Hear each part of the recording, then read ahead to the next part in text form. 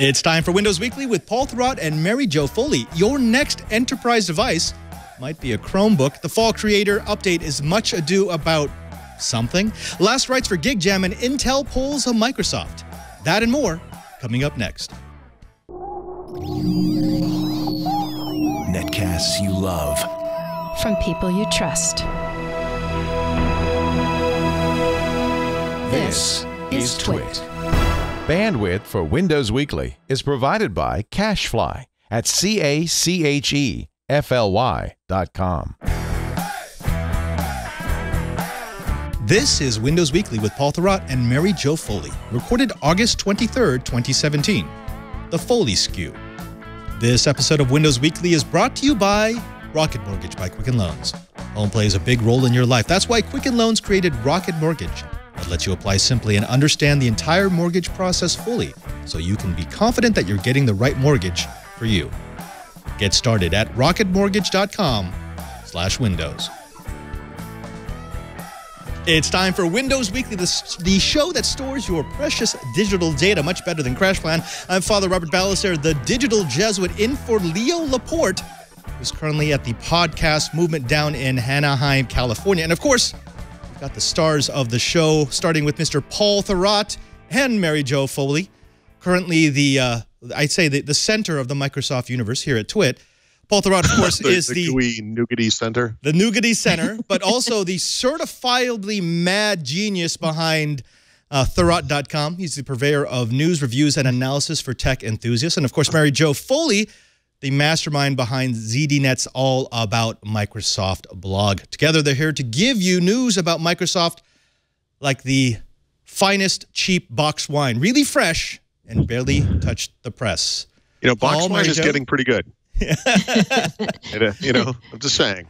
I got to say, it's been a while since the last time I've sat in this chair. I think it was last September, really. I am somewhat confused by that. I know I saw you in January. I saw you. I'm thinking there might be one that I've missed, but according to my notes, I haven't had a Windows Weekly since late last year. Let's look. Strange. Let's go to the tape, Bob. I don't know if we do tape anymore, but number 532. That's today. Yep. I have 422 in 2015. Oh boy. Well, yeah. Whatever it's been way too long. I agree. Yeah, this is one of my favorite sub jobs whenever Leo goes away, because I get to talk about something that I truly love. I live in the Microsoft world. I use Windows as my primary OS. It's what I do most of my work with, and so anytime I get to talk with people who actually deal with this world, yeah, I love it. I love it. Yep. Now, of course, we need to talk a little bit about something that I've been seeing more. We have been getting Microsoft to the desktop on more devices, and Microsoft seems to be okay with Office 365 showing up on iOS and Android devices, but there's been one big incursion onto the business desktop that I've seen as of late, and that's Chromebooks. Chromebooks, not too long ago, they were really kind of a joke. They were cheap. They were one of those things where, okay, maybe you buy one for your grandma so it doesn't get infected by viruses, but it definitely was not business-class hardware. Recently, I've seen businesses that I've been helping have genuine plans to replace mobile devices with Chromebooks. So this confuses people. This confuses people. But actually, before we get to this, I'm curious, Mary Jo, if you don't mind me asking, because Mary Jo threw the notes together this morning, which is great because I was in a travel-related coma. Why would you put this story first? Yep. I'm curious about that. So I was really intrigued when this got announced yesterday. I didn't know about it in advance. So there's this new thing called Google Enterprise, and it's mostly about mobile device management for Chromebooks, right? Yeah. And like Padre just said, up until now, Chromebooks, you think of them as like maybe for the education market, kind of not that serious for businesses. But this feels like Google saying, hey, we know there's a segment of businesses out here who actually could live on a Chromebook. And why I thought it was significant for our show is it kind of reminded me of what Microsoft is trying to do with Windows 10 S, I think. Oh, except Google's doing it successfully. So we had a big fight last week, Padre, on the show. Yeah. Like there was actually shouting at one point. Ooh, I like that. About people Windows don't like it when 10. mommy and daddy fight, you know? They don't. But it's People are like, but you guys were there was a good mad. reason for it because Mary Jo was wrong, and I just Well, since then, many people have written to say they thought I was correct and that you were really not so correct yourself. But fair, okay, yeah. fair enough. I will be impartial. I will say you're both correct, and you're both right. wrong. I would have said we're both wrong. Yeah, either one is fine. right. So I thought it was significant because of that, the comparison with 10S, but also Active Directory integration is part of this new bundle that that's Google's huge. selling. That's huge. Right. I know. And that's the enterprise part, right? Because Google has actually long offered work management capabilities, like you were saying, MDM-based capabilities to smaller businesses, right? And you can manage Chromebook in a G Suite online admin console, much like you can an Android device. In fact, not exactly the same, but it's very similar.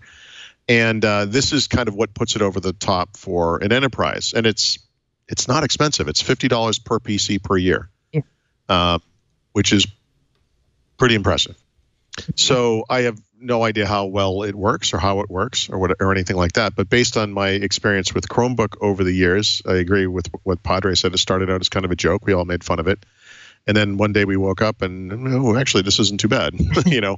Yep. And in keeping with what you said with my discussion about Windows 10 and my belief that it's 10S rather, that it's really not ready for any audience at this point, you are correct that they are hitting the same audiences in some ways, right? And so education is a big part of it, but also business. And the one thing I do know is that either IDC or Gartner, I can't remember which, but when the not this past quarter, the quarter that ended in June, but the quarter before that, the PC market almost didn't slow for the first time in 5 years. Like, in other words, you know, PC sales have fallen every quarter, year over year for 5 years. That quarter, if you average the results from IDC and Gartner, it was like a 1% decline. It was almost flat. And I can't remember which company it was, but one of those two companies credited Chromebook adoption in business for it not being worse. In other words, there were certain segments of the PC market that saw great growth: premium PCs, gaming PCs, and Chromebooks. You know, now the interesting thing about that, in a way, one of the interesting things is that the other of those two companies, I can't keep them straight, doesn't even include Chromebooks in their own numbers when they look at the PC market. Yeah. So the one that does is seeing growth of Chromebooks in business. Now, we know, because we deal with readers and listeners, that people who live outside the United States in particular are listening to this conversation, and they're saying, what are you talking about? I have never seen a Chromebook in my life. And for whatever it's worth, I think, like you guys and like people listening to the show, when I travel and I see other people with computers on the plane or the train or wherever, I always look and what's there? Oh, there's a MacBook, there's a ThinkPad, there's an iPad, whatever it is. I never see Chromebooks out in the world. No. But are you sure? But are you sure? Because a lot of Chromebooks look like Windows boxes now. That's true. That's true. I'm not always sure if something is a Chromebook. Like when someone's like, yeah, this is a Chromebook, I'm like, oh, I thought it was a Windows PC. Okay. Actually, there is one Chromebook we see regularly, right, at industry events, because there's one reporter who uses a Chromebook that we see. And I always pointed out, like, this is kind of goofy. Let's go haze them. But so mature. You know, we all have a shtick. But I think that in the United States, a lot of the Chromebook purchases are obviously schools, so you wouldn't see them out in the world. They're in a lab, or kids are bringing them home from school, or they're people at home who want a cheap, second computer or just a computer to augment their smartphone or tablet. And I think that's where the real value of this stuff is, because Apple is trying to contort, like the iPad, to turn it into something you can type on and everything. But it's really not an ideal form factor for that. And then we have this Chromebook thing, which started off as, like you said, a very cheap and kind of low-powered, low-capability type of device. But, it has a keyboard and a trackpad. And it runs the browser everyone wants to run. And there are a lot of web apps available for that browser. And, oh my gosh, right now, they're adding Android apps. It's taking a long time, but they are doing it. And the Chromebook that I've been using most recently finally got that support recently. So I was able to try that for the first time on my own hardware. And it's It's really interesting. It's super buggy. Right. But I do sort of feel like this is the secret sauce that kind of puts this over the top. And so the big difference between Windows 10S, I would say, and Chromebook is that Windows 10S doesn't have the browser that anyone wants. But if you can contort yourself to using it, if you don't mind running web apps in tabs, not as like apps, it's okay. But the problem is they don't have the store. You know, they do have a store, but it's terrible. Like there aren't really any good apps. So it's kind of a weird mix of stuff. On the Chromebook side, you have the browser everyone does want to run. The web apps run efficiently and beautifully and as apps, which is really neat if you want them to, outside of tabs. And now they're adding Android app support. And Android is the most populous mobile app store in the world. And so it's funny. You said, in your notes, it says, so maybe Microsoft wasn't so crazy thinking that Windows 10S might appeal to business users. In some ways, I would almost say that the drive for Windows 10S might, in fact, be their real-world realization that this Chrome thing actually does make sense, and they need to answer it. Yeah. Well, the add-on question of that then is Microsoft too late? Because Windows S could have filled a niche if people had that epiphany, the realization like, oh, this is going to help me do everything a bit more lightweight. But now that we've got Chromebooks, something like I've got an Acer R13, and just like yours, mine does Android apps. And I'm thinking, if I can do MDM, real MDM on this, not some sort of watered-down version, then I absolutely would buy these and distribute to my employees because they're inexpensive. I can guarantee data security, and they're going to run the Android apps they already run on their phone. Yep. Yeah. That's a great value proposition. I think Microsoft is trying to make that case too in the fact that they put 10S on the Surface laptop, which is a premium device. And I think we talked about this a couple times on different Windows Weekly episodes, but I think there's a group of people who are knowledge workers who need a browser and they need email and they need Office. And that's kind of all they need. And I feel like this is who would be the audience for Chromebooks. And I think this is who could be the audience for Windows 10S.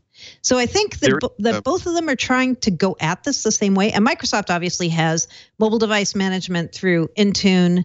And now in these new bundles they just came out with, Microsoft 365, they've got that as a whole package. You get Office 365, a lot of the enterprise security and mobility stuff, and Windows 10 in there too.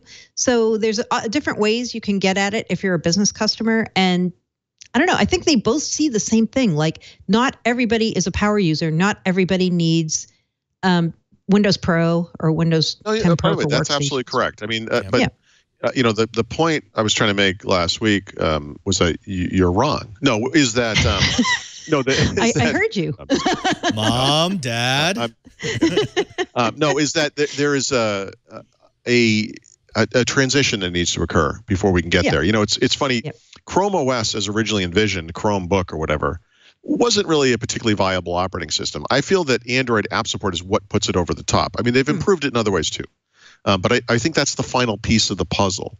On the Windows 10S side, I think the problem is the store is so lackluster, and native, maybe I should say sophisticated support for web applications is not there yet. It's something that might happen in the next version of Windows 10. So it's just a little ahead of the curve a little bit because the capabilities aren't quite there. But you're very much correct that Microsoft and Google saw the same thing, which are the same trends. And I think what it's related to is the shrinking of the PC market and the rapid rise of the mobile device market. And that a lot of people, regardless of who they are, they could be professional business workers, they could be students, they could just be average people, whatever it is, can do most of what they want or need to do on a smartphone. And sometimes they have to turn to this other machine where they open the laptop lid and they have to type. Maybe it's a long paper for school, or they want to edit a document that something at work is related to, or whatever. But for a lot of the time, just for answering email and basic communications with the people they work with or their friends or whatever, the phone is satisfying that need. And so the issue there is, for that, what I believe to be the majority of people out in the world, whoever they are, a full-blown Windows 10 Pro or whatever computer is too complex, too expensive, too much. Whereas, yes, Windows 10S, if they can get it right, or a Chromebook, it kind of hits the sweet spot. And you know what? On the hardware side, though, there's this interesting thing that you and I kind of see this maybe a little differently. Like, I feel like there is these people who are knowledge workers like me.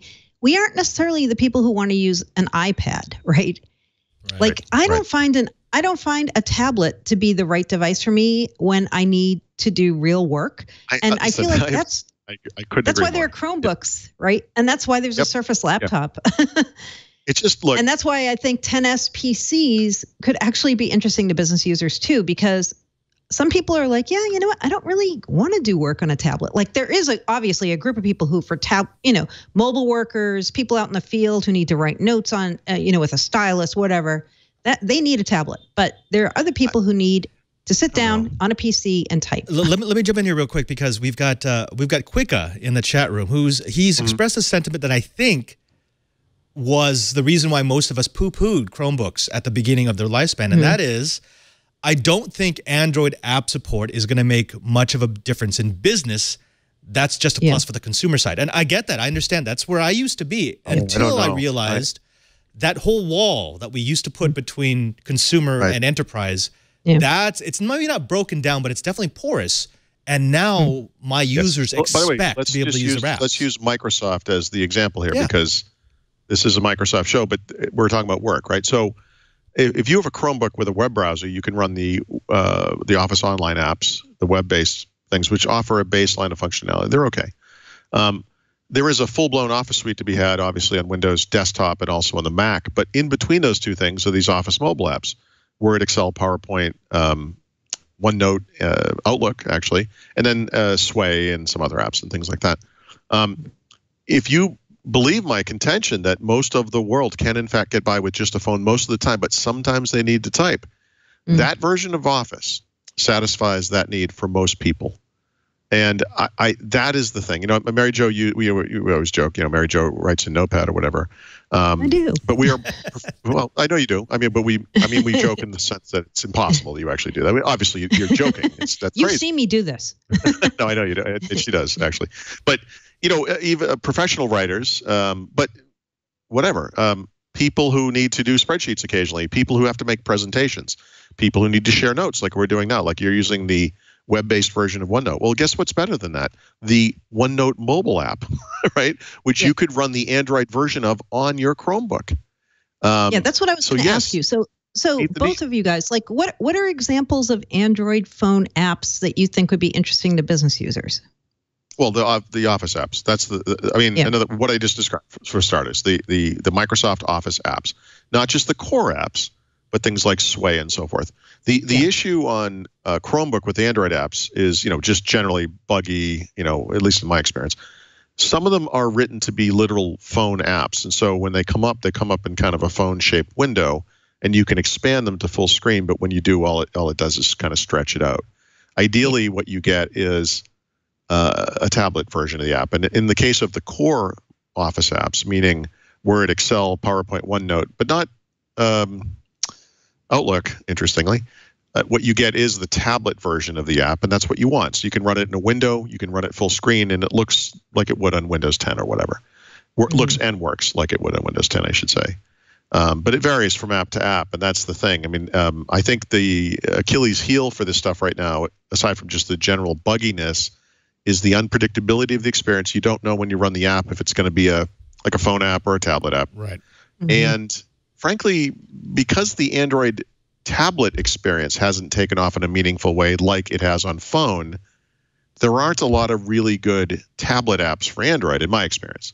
Obviously, some things like games and whatever would probably be okay on the big screen, but it seems like a lot of the apps I try are just stretching out like a phone app, and that's not a great experience. Yeah, but now Microsoft's also working on a version of the Office app specifically for 10S, right? Or they're wrapping the. Yeah, I forget how they're doing this. Centennial. No, you're right. It's Centennial. Yep. Yeah. And by the way, that's a huge advantage for Windows 10S right there. It is. Yeah. But is it? Because most Android users are going to think, well, I already use 365 via an app. Do I really need something that's native? But remember, so I spoke about the transition. We talked a lot more about this last week rather. My big problem with Windows 10 is that it's just kind of boom, like the bridge just comes down, it's closed, we're not doing anything. You're either doing this or you're doing that. And what I mean by that specifically is you can't run Chrome, let's say, on Windows 10s because Chrome is a desktop application. It can't be ported with Centennial, even if Google wanted to do it. And Microsoft says they're not going to change their rules and whatever it is. I feel like there's a compromise where these things could meet in the middle. But a Microsoft app like Microsoft Office, Microsoft Word, Excel, whatever, they are going to do the work to port that to Centennial, meaning that a business user or any user could choose to run the full desktop version of those applications on Windows 10s, even though they were designed for the desktop, which you're not technically supposed to be able to do. That's the transition, because if you're trying to sell a business with multiple seats on some new system that's limited in so many ways, one of the ways you can do it is say, well, hold on a second. You can run the version of Office you're already running. Your users already know it. They're not going to have any training or whatever, and that is a huge advantage. If you want to go to Chromebook, not only are you learning a new system, it's simple. I mean, every taskbar, whatever, it works a lot like Windows, but that version of Office you're getting is kind of like a half-hearted, mobile app version. It's not the full experience that you're used to. For some businesses, Fortune 500 companies in particular, I would think, like more sophisticated businesses, that actually might be a problem because they are used to the full version of Excel or the full version of PowerPoint or whatever. And so that's why you see today in the Chromebook, the Google Enterprise, I guess it's Chromebook Enterprise thing we're talking about, that one of the ways you get this to work is, well, okay, Active Directory integration, great, there's your identity stuff, but you need some way to run Windows applications in this environment. And there are virtual environment, virtual app capabilities. I think they mentioned one from VMware today that will allow that on Chromebook. And that's another way you can kind of help aid that transition in happening. Okay, so let me ask a question of both of you. How much time does Microsoft have to get S right? Not just the OS, but all the supports, all the apps, make it non-buggy, make it a seamless experience before the enterprise just says, oh, yeah, Chromebooks are fine, we're just going to go this way? So I think 10S is right. I think I do, but I think I think what's not right is the store. Yes. So if you're somebody who is okay with just using, like me, Office and some of the built-in things like Notepad and those basic utilities and a browser, and like I mentioned before, Edge almost works for me at this point, not 100%, but it's getting there. Then I think they're there. I think the thing they have to do is get more business apps into the store using Centennial, because that seems to be the most likely way that you're going to see some traditional 132 apps get into the store. But that store is that's a big if, it's a right? Disaster. It is a big if. It's a big if. Disaster. Yeah. So let me offer two potential compromises that I think make more sense in the short term. I agree that getting to what you just described is the goal and should be the goal, and that if the store was stocked with great apps, we wouldn't even be having this conversation. One is you can treat Windows 10s users like the adults that they are and actually give them a switch in the operating system. It could be painful, but where they kind of go through a series of steps and they say, look, we know you want to run Chrome, but when you do that, it's going to run a startup process. It's going to slow your performance over time. It might harm your reliability. We try to make these promises with Windows 10s, and you say, yeah, I know. Just let me run the damn thing. It's all the software to run that is in the system. It's just disabled artificially. It's not like it's not there. You're not saving disk space or anything. Right. You could do that. Treat the users like adults and let them make the decision that's right for themselves, even if it's a little painful. The other one they could do, and this is maybe a technical and or a legal challenge, would be allow the operating system, or I guess design the operating system such that it contains apps that you install. It does the Centennial thing to those apps on the fly. In other words, you download Chrome or Paint.net or whatever it is, and without you knowing it, or maybe they could even flash a little message, hey, we're making your computer safer. It throws that thing in a container.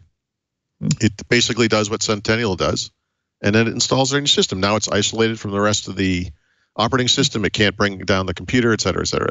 This is the most simplistic thing I've ever said on the show, potentially. I know there are tons of technical issues with what I just said, especially with applications that do run auto, run install, updaters and so forth. But I feel like the problem with Windows 10s is that they're putting the onus of it not working on the user, and that maybe Microsoft could make some compromises to make things work better. For example, they could allow Google to use their rendering engine in a Centennial or whatever version of Chrome. Give the people what they want. Do you think Google would do that? I don't. There would have to be. I think Google loves. I think Google loves that they're hampering Microsoft. I know, but by the way, one of the ways you can hamper Microsoft is by allowing Microsoft's users to install a Trojan horse on their computer that is a platform in its own right. In other words, let people get access to those Chrome apps and the web apps and all this stuff that all works great today in Windows 10, which is the real reason Microsoft's not allowing this. When Microsoft Edge is evolved to the point where it can run web apps in is as sophisticated a fashion as Chrome can, I bet you'll suddenly find them making all kinds of compromises on Chrome. It's right not now, just the web apps, though, right? I mean, I'm simplifying it. I mean, it's web notifications. There's all kinds of things. They added the ability to pin Edge websites from Edge to the taskbar in the Fall Creators Update. It is the most ridiculous, unsophisticated way of doing that. It is crazy how dumb it is. Even Internet Explorer in previous versions of Windows, actually probably in Windows 10 too, can do that better than Edge can in the next version of Windows 10. I can explain that if you're truly interested. It's not a super interesting topic, but it is just, it's dumb. And this capability has been around for a long time. Microsoft did it. Google does it in Chrome. I don't know. It's just disheartening. Yeah, I think I like your container idea, except I think for third-party apps, that's problematic because you need third-party developers to actually agree in some way, right? That's what I meant by legal issues. I think there could be an issue where Google said, "Hey, what are you doing? You're essentially you've changed my proprietary software the way I run. That's illegal." I know. Yeah, I mean. Yeah. I know. Like I said, it's the most simplistic idea I've ever had. But I'm what I'm trying to do is work toward something that I think is a viable compromise. But it is viable, right? I mean, this has been Microsoft. So. The new Microsoft has been, I want to get Office 365 on your device. And if they're really focused on that, then Edge is not a bad browser. But as you mentioned, it's missing a lot of apps. I miss my continuous one sign-in that I have on all my Google Chrome devices, from my phone to my laptop to my desktop. Give me that. Give me some sort of adapter for that, and I might consider it. You just touched on maybe what is perhaps the best argument for what I'm saying, which is that I think the one thing we would all agree on is that job one at Microsoft is to push the platforms that make the most sense for them. And by most sense, we mean, most revenues, most profits, whatever. Office 365 proliferating across platforms makes way more sense to Microsoft than Windows 10 because Windows 10 is it's stuck. It's on the PC. The market is whatever size it is. Office 365 can explode outwards because you've got the cloud, obviously, but you have these mobile platforms. There are how many smartphones? About 5 billion or some billions of them. Yeah. There are 1 billion probably dropping every day Windows PCs, but there are 500 million running Windows 10. If you allowed Office 365, if you allowed Chrome to run on Windows 10s, you could achieve a twofer. You could get they might still use Office 365, and they would actually be buying a Windows license, right? I mean, in many ways, it just doesn't hurt to do it. It doesn't hurt the platform that matters. But I think it does, because if you let people do what Padre wants to do, it means. He wants to do it because he uses Google's apps, right? And Microsoft's what they're trying to do is box you in, right? Like they're like, we want you to use Office 365 regardless of platform, and we want you to use our browser because the most used application on a PC is a browser. Like, what's the win for Microsoft when you use Edge? Like, what's the win? Windows 10s already has full Office. I use Bing on Chrome. Bing is my default on Chrome. It always felt to me as if Edge. Stop. Did you just actually say that? I do. No, hey, wait. Can you go into Chrome and change it? Could you go to my screen right now? Okay, I'm going to open up a new tab. I'm using Chrome. Oh, whoa. Okay, so it didn't do it this time, but it's supposed to do that. Yeah, this is my Chrome. This is how it works. Bing is your default search. And I think on Windows 10s, you can't still change the default search engine from Bing, right? That's correct. Right. Yeah. But Edge, I'm with you, Paul. I don't see the value here from Microsoft sticking with Edge. Edge almost felt as if it was an apology for IE. They said, no, we can actually do this, but we're past that. No one cares too late. if I use Edge. You said Windows 10s, is it too late? I would say yes. Oh, look at the cat. Oh. But also, by the way, it looks like the cat has accepted you. Wait, is this a new cat? What's that? I think the cat said Windows 10s makes no sense. Yeah, no, it's a smart cat. He heard the word Bing and he left immediately. Wait, is there really hate for Bing? I actually love Bing. It is my primary. You do? Yep. Really? No. But there is ambivalence. Okay. Yeah, I like it. I like it for certain things. But I still use my default search as Google. Yep.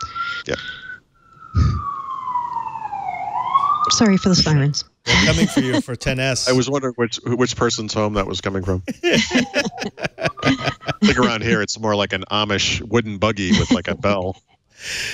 Do we need to talk more about actually using a Chromebook, or are we ready to move away from Google's contamination of the Microsoft ecosystem? No, I think we hit on most of it. I guess the only thing I would say is I've spent now over 3 weeks evaluating. Actually, I haven't used it the past couple of days, but for well over 2 weeks, I used Windows 10s at least part of every day. You know, you get the blogger goon thing where the guy's like, I'm just going to use Chromebook for 2 weeks. You know, I knew Windows 10s wasn't going to work, so I resolved that I would also use Windows 10 Pro, and I tried to split my time. And if it did work, I mean, I would have been honest about that, obviously, but it just didn't work. So as part of my move, I got back to the new house where all my computers were stocked up, and I pulled the Chromebook out because I was curious.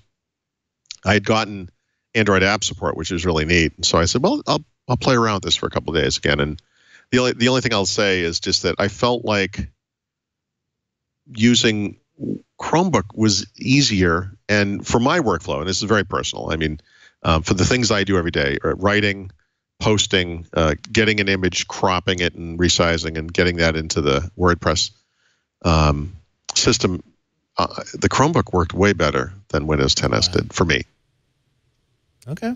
So that was, again, I don't mean it's like a comeuppance. I'm not Microsoft. I'm not responsible for this kind of stuff. But, like you said, for many years, I had kind of thought of Chrome OS as kind of a joke. The Android app stuff got me very interested and excited. I saw that as a potential game changer. And then I watched as Google kind of delayed it. And I was thinking, what's going on here? I think the process of getting that stuff going has been a lot harder than they thought it was going to be. And you can see it. I mean, when you run the apps, it's like, this is kind of half-baked, but you can still see the promise of it. It's very interesting. Paul, that was incredibly level-headed, very well-reasoned. Absolutely brings me more into your camp. Now, Mary Jo Foley, can you tell me why Paul is wrong? No, I think our point last week where we disagreed was, he said, Mary Jo, there's something wrong with you because you think you can make this work. I knew I I'm should quoting him that. verbatim, Clearly, basically. I went back. So, by the way, the reason you might have noticed, I think you did notice, I tweeted that line a few days later.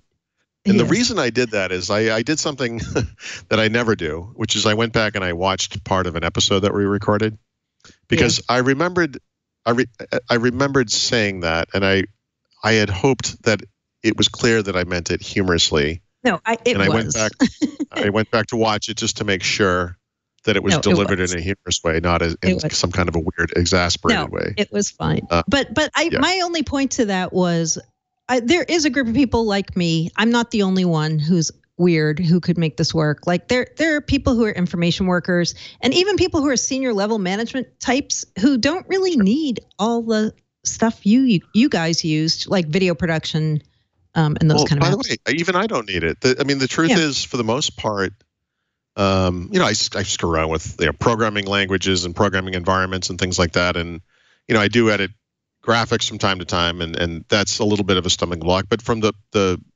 focus of what I do day to day, writing pretty much and posting the things that I write, Windows 10s or Chromebook should work just fine. A Mac would work just fine. Obviously, that's a full-powered computer. Linux would probably work just fine. Yeah.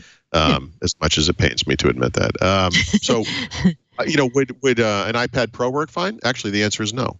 And that's another thing I've spent a lot of time evaluating this summer. In fact, I've spent more time, well, not anymore, but up until the last 2 weeks, I had spent more time on an iPad Pro with iOS 11 than I had on Windows 10s. That is a completely messed up. So that thing is turning into this bizarre Frankenstein's monster. And I'll be writing about that soon because obviously iOS 11 is coming to a conclusion here. But we'll save that one for next week. Yeah, that'll be for now, good. let me just dump on this. Well, Paul, Mary Jo, we're going to take a break here. And when we come back, we're going to talk about the new Fall Creators Update, which is amazing. Millions of new features and updates. It's an entirely new OS. Paul and Mary Jo are going to tell you all about it. I can't wait to hear about it. It does.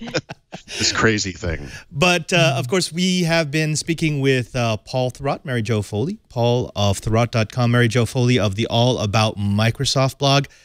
Let's take a break, though, because we need to thank a sponsor of this episode of Windows Weekly. Now, folks, when you think about the great challenges of life and the great rewards of life, those experiences that you love the most, of course, there's raising your family, there's the great accomplishments, and there's getting a mortgage. I mean, that's one of the most entertaining things that we can possibly know. Of course, it's not. Getting a mortgage is a nightmare, which is why we're happy to have Rocket Mortgage by Quicken Loans as a sponsor of Windows Weekly. Now, the mortgage experience wasn't keeping up with the digital experience. It was dated. It needed a client-focused technological revolution. That's why Quicken Loans created Rocket Mortgage. Rocket Mortgage gives you the confidence that you need when it comes to buying a home or refinancing your existing home loan. Now, it's simple. It allows you to fully understand all the details and be confident about the right mortgage, about the fact that your banker is actually on your side, trying to get you the deal, the rate, the terms that make sense for you. It's also convenient. Their trusted partners allow you to share your financial information with Rocket Mortgage at the touch of a button. No more going through boxes of old receipts and pay stubs and then bringing it into a bank to try to prove that you are who you are and that you earn what you earn. It's also powerful. Whether you're looking to buy your first home or your 10th, Rocket Mortgage is able to perform thousands of calculations in seconds and give you a comparative analysis. Based on your income, assets, and credits, Rocket Mortgage can analyze all of the home loan options for which you qualify and then find you the one that's just right for you. It's Rocket Mortgage by Quicken Loans. You can apply simply, understand fully, and mortgage confidently. To get started, just go to rocketmortgage.com/windows. That's rocketmortgage.com/windows. Equal housing lender licensed in all 50 states. NMLSconsumeraccess.org, number 3030. And we thank Rocket Mortgage by Quicken Loans for their support of Windows Weekly. Okay, so we get to the fun part. Hold on. Guess what just happened? We got updates. I just got the Outlook.com try the beta. Are you serious? You actually got it? I got it. It just came in. Yep. How come you get? Wait, hold on. I got to check now. No, I didn't get it. No, how dare you? I definitely did get it. Yeah, because there's a way to trick it so you can try the beta, but I actually didn't. I mean, I did it once and then didn't do it again. But now I just got the toggle. It says try the beta.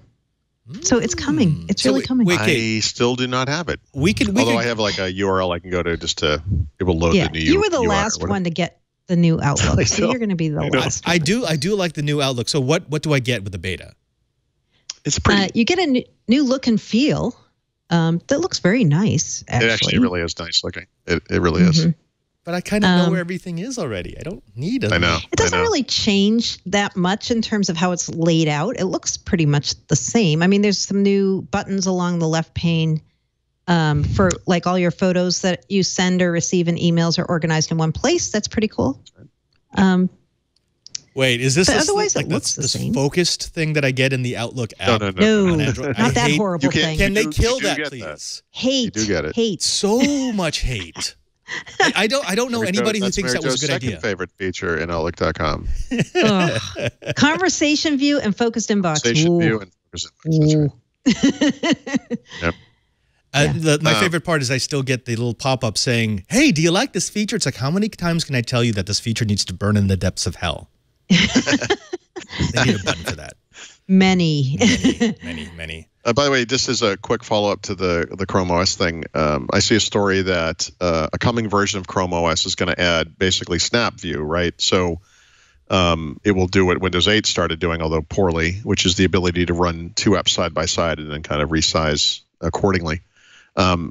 Cynically, you might say, well, here we are 5 years after Windows 8, and they're finally adding this functionality. But to me, what this shows is the modernization of the maturization of this operating system, because a lot of new Chromebooks are 2-in-1 devices now with touch screens and pen support. And that kind of thing actually makes sense on a device that sometimes will be a tablet where you can run those Android apps, and sometimes will be a laptop. And actually, this is another example of how this thing is kind of moving forward. We don't really pay attention to it a lot over here in Windows land, but it is, this is happening. Yeah, and actually happening a lot more quickly than most of us thought it would happen. That's right. That's right. Or actually that it would be capable of happening. The enterprise moves slow. Yes. Yeah. Rightfully so. Rightfully so. Yep. All right, so Mary Jo's got a new Outlook, but all of us are soon going to have a new fall creator update, which is going to be incredible and awesome and do all these new things, right? Yeah, let's spend the next 30 minutes talking about the new features. Do you have one of those we'll be right back WAV files? You can just play that. The old under construction GIF that just keeps running away. Yeah. I'm looking through this. I don't see anything. But you know what that means. Can I say anything? Yeah. But no, so it's just because of where we're at in the cycle, right? Right. Like right now we're at the point of it should be all bug fixes and no features because they need to RTM this. Yes, I said it. Pretty soon. So they shouldn't be adding features. They added a couple of very minor things today, but like at this point it should be all fixes because we're closing in on it being done. Oh, this PC is on this is 16.251, and as far as I can tell, the only thing that they fixed is it now doesn't always crash out some of my apps. That's about it. That seems like a huge plus. Yeah, 16.273 just came out at 1 p.m. Oh, today. Well, then I'm probably going to have a little prompt later on today.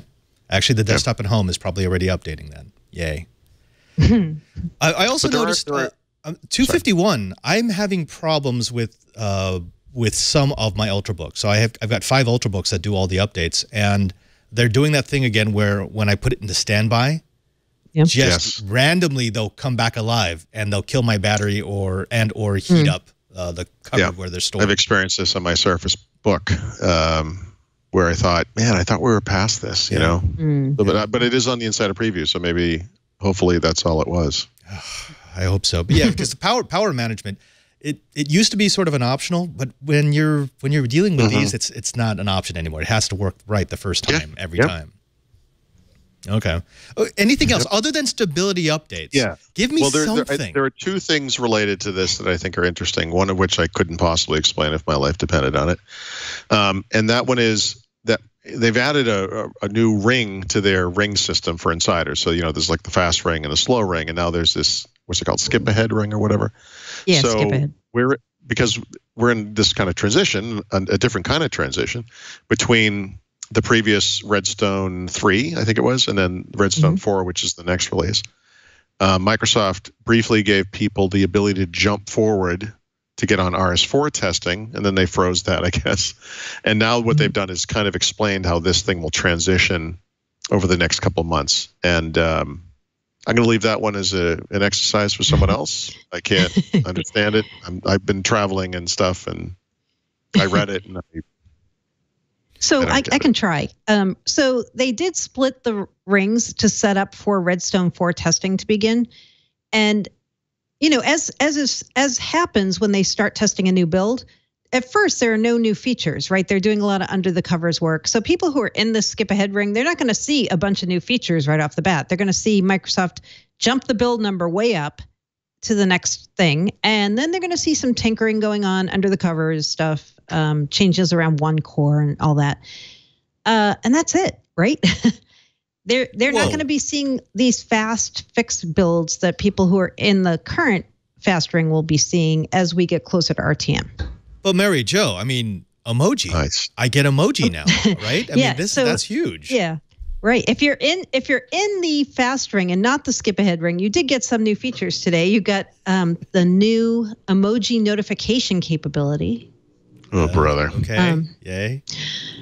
And you can sign up for a new Windows Insider emoji bot. Try that out using emoji notifications in My People. And then you also get a new font. So I don't know a whole lot about fonts, but there's an open type variable font called Bond Shift that is now included in this build. And the little I understand about this is this type of a font doesn't mean you have to be limited to different type styles like light, medium, bold. It gives you the whole range of styles and weights. And Microsoft says save a lot of space. So those are the kind of really small things they're adding right now to the Fall Creators Update because they're almost done. Okay, so this new font, it's revolutionary, right? Oh, so are you asking us? I see now. You're asking us what is going to be in the Fall Creators Update, right? Yeah, that too. Yes. Okay. So these are just really tiny things that are in the Fall Creators Update. If you're an enterprise user, there are going to be a lot of new security. Okay, lay this features. on me. This I like. Yeah. Let me know. Windows Defender Application Guard is one of these, and it acts kind of like a what would you call it? Almost like a container, right? It isolates potential malware in a container. There's a whole bunch of things under that Windows Defender family brand name now that are coming to you, but only if you're an enterprise user. I think a couple of months ago, Microsoft listed like 8 or 9 different things coming if you're an enterprise user and you care about security. So they're all new additions to that family of Windows Defender advanced threat protection type stuff. But if you're a consumer / creator. Well, actually, hold on. There's important improvements to Hyper-V, which will impact business users. Yes. Yes. Right. Task Manager can now monitor your GPU, which is actually kind of exciting, but more applicable, I guess, to everybody is they actually broke down sub-processes in there, so that like things like Microsoft Edge, you can actually see the exact tab names and so forth, which is kind of exciting. OneDrive files on demand. Yeah. How did I forget that? So the replacement for placeholders, Padre, is in this one. Okay. And remember also your favorite. Yeah. I love your favorite placeholders. application. Give me more of that. Also, I've heard that they've changed the nature of the F3 key in Edge. Now, F3 key. F3 will find the next thing, and Shift F3 finds the previous like a thing. normal browser. Yeah. Also, speaking of things that work normally now in Edge, F11 for full screen. Okay. Hey, that's always nice when it's how it's supposed to be. That's true. Actually, by the way, I mean, I make fun of Edge because it's terrible, but it does get slightly less terrible in every release of Windows 10. And I mean, and to be completely fair to it, and to Microsoft, this is probably, for me, the biggest release of Edge because it solves the problems that I think are real world problems. In previous releases, they added things like, an ebook store and PDF reading and, whatever. This one includes such basic items as performance improvements you can actually see. So, for example, in previous versions of Microsoft Edge, actually in current versions of Microsoft Edge, when you right-click on something in that browser, there's like a 1-second pause, and then that UWP-style menu appears.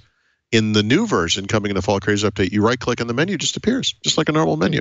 And I know it sounds like I'm making fun of that, but that kind of slowdown every single day, every single time you hit it, is the type of thing that drives people away. That it just works now in the Fall Creators Update, I think is actually kind of a big deal. Now, I do want to break that down, though, just a little bit, Paul, but before we get to Mary Jo. And that, go ahead. It sounded like you said Edge is terrible, but if you keep using it, you get used to it being terrible. No, that's not what you were saying. I didn't. Although it is a little bit like any terrible situation, you kind of just adapt to it. No, what I said was it gets slightly less terrible with each release. Okay, that was meant to be an endorsement. That's well.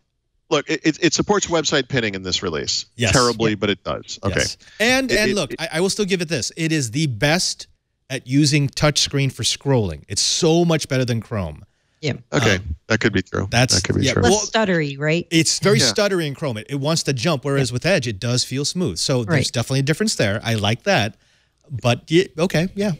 Now, Mary Jo, I'm sorry, I interrupted you. No, I was just going to say there are more add-ins coming. With every version, there's more add-ins. But people ask us this all the time. They're like, why doesn't Microsoft decouple Edge from Windows and make it a store app and make it updatable whenever they have new features? Because that would make me more interested in trying it. And we've heard they are planning to do this someday, but it's puzzling why it hasn't happened. Wait, they aren't anymore? Yeah, I think there's a problem here because there is some low-level integration that's occurring here, just like there was with Internet Explorer, which is preventing them from doing this. I clearly this thing would benefit from even monthly updates, right? Yeah, I know. And Did they say they're not going to do it? Yeah, I got to try to remember where I heard this. Oh man, because I didn't hear that, and that's Twitter disturbing. or something like. It was someone from the Edge team. I think they basically said, "Yeah, we don't really have a plan for that right now." Oh man, we covered this a little earlier in the episode, but what's the game plan there? I mean, why are they so invested in Edge? Why can't they decouple? Why must it be part of the experience? Edge is interesting. Edge is literally the exception to every rule in Windows 10. So, for example, if you decide, no, it is. It's kind of fascinating. I don't think Edge is a pure UWP app, even though they sort of say that it is. I really don't think it is. I think it's a hybrid app that utilizes desktop and UWP technologies, or however you want to say that. I don't think it is a UWP app, a pure UWP app. But aside from that, one of the interesting things about Windows 10 is that you can choose to sign in as a local user, a local account, just like you did in older versions of Windows, or you can sign in with your Microsoft account. If you sign in with a local account, you could go to any of the apps that require a sign-in, the Windows Store, for example, or the Mail app, or the Photos app, or whatever, and you can sign in to that app. So you could decide on an app-by-app basis that you're going to provide a Microsoft account sign-in. By the way, you could apply a different Microsoft account to every app if you wanted to. The exception is Edge. If you don't sign into Windows 10 using a Microsoft account, you can't use all of Edge's features, most specifically its sync features for settings and so forth. You have to sign in with a Microsoft account to the operating system. You can't sign into Edge.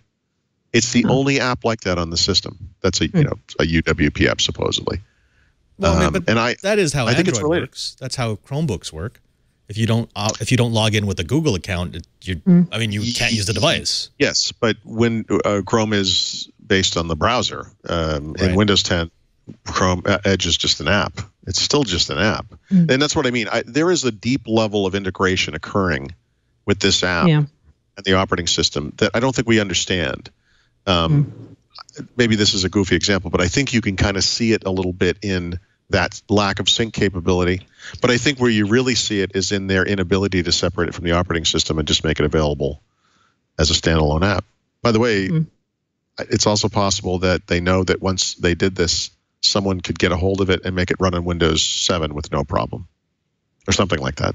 It could be something related. That's another thing people have asked for. They're like, could Microsoft please bring Edge to other operating systems, including other flavors of Windows, so that I can have that continuity, right? And so far, their answer publicly has been, we don't have any plans to put it anywhere other than Windows 10. Yeah, I think it would make more sense for them to support cross-platform sync of bookmarks, passwords, settings, whatever. If they, in other words, look, we accept that you're going to use Chrome on Android, or maybe you're going to use Safari on iOS, or whatever it is, but we want you to use Edge on Windows. Well, here's a way you can facilitate that. That would do it for me. Yeah, it would do it for me too. Absolutely. By the way. So maybe the reason they can't or won't is because of what you're saying. It's too deeply integrated with Windows. Yeah, I can only guess, but I mean that's my guess. Yeah, I think it just feels so strange. It's like Windows 10 and Office 365, that's the new Microsoft. Edge is the old Microsoft that wanted to silo everything and keep everything in their playground, and they're not playing well together. The new Microsoft is winning big time at Microsoft, I will say, but there are little vestiges of the old Microsoft, and this is, by the way, Windows 10s in a way is the old Microsoft too, in the sense that this thing was developed in secret, non-transparently, completely different from the way they do everything else. And I argued a month and a half ago that they needed to bring this thing to the Insider program and let people, like I've voiced my opinions, Mary Jo has. How about letting the body of enthusiasts who actually really care about this stuff provide you with feedback, and they've declined to do that until, by the way, this week they finally just opened it up to the Insider program. Right. Speaking of the Insider program, we're all going to get a chance to play with S, yes? Finally. Yeah, that's what, yeah. So as of today, yep. Now it is as of today. Yep. Anybody who's in, do you have to be in the fast ring to do it? Nope. But there are some caveats. Windows 10s isn't. It's where the installer is not an ISO, and so what they have is an online installer. So you have to run it from an existing Windows computer. It has to be Windows 10 Pro or Enterprise. And I think the reason has to do with licensing, because in their licensing structure, Windows 10s is above Home, and you don't have a valid license for S if you have Home. That's right. Wait, why by the way, is anyone S could above install Home? it and not activate it. What's that? Why is S above Home? It provides less functionality than Home. So S technically, if you go by Microsoft's verbiage, S is a mode of Windows 10 Pro. Yeah, which it isn't, by the way. Okay. That's what they call it. Well, by the way, here's a better way to think of it. I think I don't know if I said this or wrote this somewhere. The better way to think of that is Windows 10 Pro is a mode of Windows 10s. It's the mode of Windows 10s where you can run desktop apps. Yeah. That is actually the distinction. And the other things like the console applications, I guess those are desktop apps. Hyper-V, whatever. Okay. I mean, but it basically, I think the reason they call it a mode is it is Windows 10 Pro just locked down, right? That's what 10s it's is. Like when if you park illegally and they put a clamp on your wheel, that's like a mode of your car.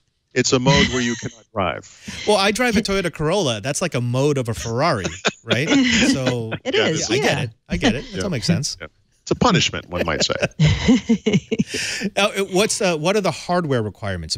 Anything I have that will run Pro will run S. No. Fine. If you're running Windows 10 Pro, you can run it. Okay.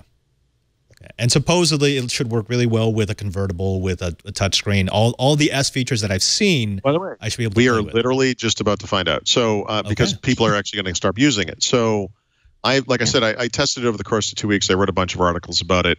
I kind of investigated such areas as hardware compatibility and how drivers work. One of the issues without having desktop applications is you don't get those driver sets that have all the utilities and stuff, because those are DOS, I almost said DOS apps, because those are Windows desktop apps. And, gaming and we're going to see. So people are going to start plugging in multiple monitors, all kinds of different hardware devices. They're going to run them on all kinds of different hardware platforms, different device types. We're going to see. So I think the next couple of weeks are going to be really interesting there.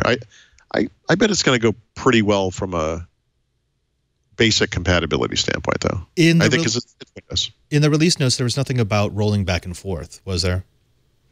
No. There is a way to roll back. It's called Nuke It from Space. Right, because originally that was the question, right? If you went to Pro, could you ever go back to S? And you could, but of course that was kind of a. But you need to have that way to do it. So, in other words, the question at that time was with Surface Laptop, and at the time it was asked, Microsoft didn't have a recovery image available on Surface, or support.surface.com or whatever. Now they do. So you can't go back. In other words, you can't flip a switch and just go back to Pro. But what you can, or I guess back to S in that case, you can't flip a switch and go back and forth. You can flip a switch. I'm sorry, we're getting mixed up. So if you have a Windows 10s, I'm sorry. Sorry. If I mentioned I've been Start over. If you have a Windows 10 Pro computer today and you want to test Windows 10s, you can install it. But the installer runs and it comes up and it says, by the way, we're going to kill your entire computer, blah, blah, blah, whatever it is. I think you can save. I didn't run through it, but I believe you can do that thing where you can, it's like save documents probably or something like that. But what it's really doing is wiping out your system and doing a clean install and then applying everything back. It's not an upgrade, right? It's really like a side-loaded clean install.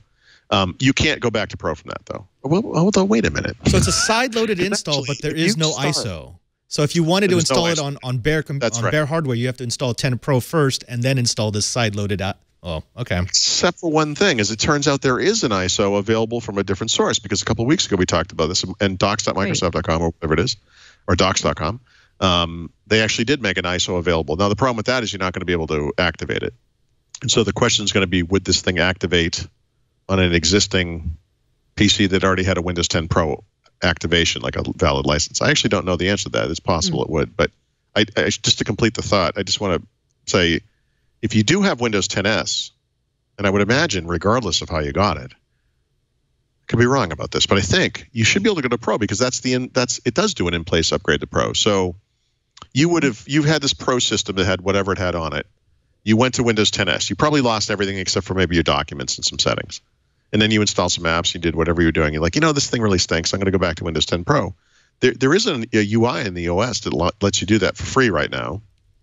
The question is, would it pick up on the Windows 10 Pro license you already had on the PC? And I think the answer to that question is yes. Well, I mean, that license should be tied to your account. That's right. That's right. So, and to your account, that's true.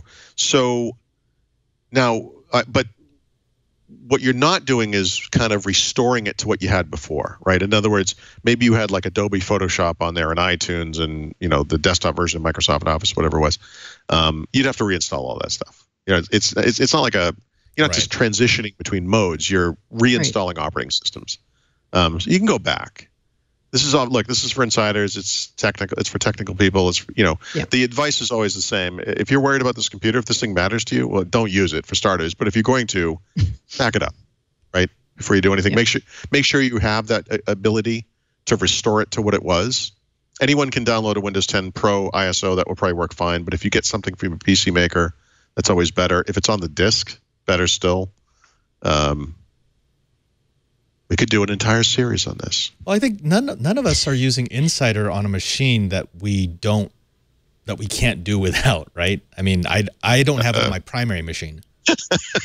Yes, that's right. Oh, Paul. Just insanity. I have sacrificial machines that will do my Insider build. This is running Insider, but I know at any given time this might go out. I actually have another one of these S7s. It's in my bag, and it's running straight Windows 10. I have nothing but sacrificial systems. But the important thing is, I'll always have something I can turn to, right? So if this thing falls apart on me, that would be terrible. But I have laptops and whatever. So and it would be a great story. Sure. Jerry Purnell always used to say, I make these mistakes so you don't have to. I make these mistakes because I'm an idiot. And then you can blog about it. At least you could learn from my mistakes. Wow. I'm not sure if that's an up note or a down note. It's good. We've got Insider, but yeah, there's a couple of caveats that go along with it. Mary Jo, you're going to be running S on everything, right? Oh, yeah. No.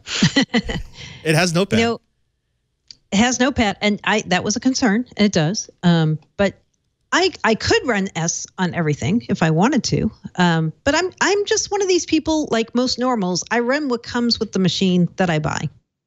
Yeah. And if it's home, I'm running home. And if it's running Pro, I'm going to run Pro. This is an incredibly healthy attitude, and it's something I cannot understand because I feel like I get out of sorts when things work too well, or when I'm not running beta software, or you know what I mean? You have to feel the growing edges. Otherwise, what's the point?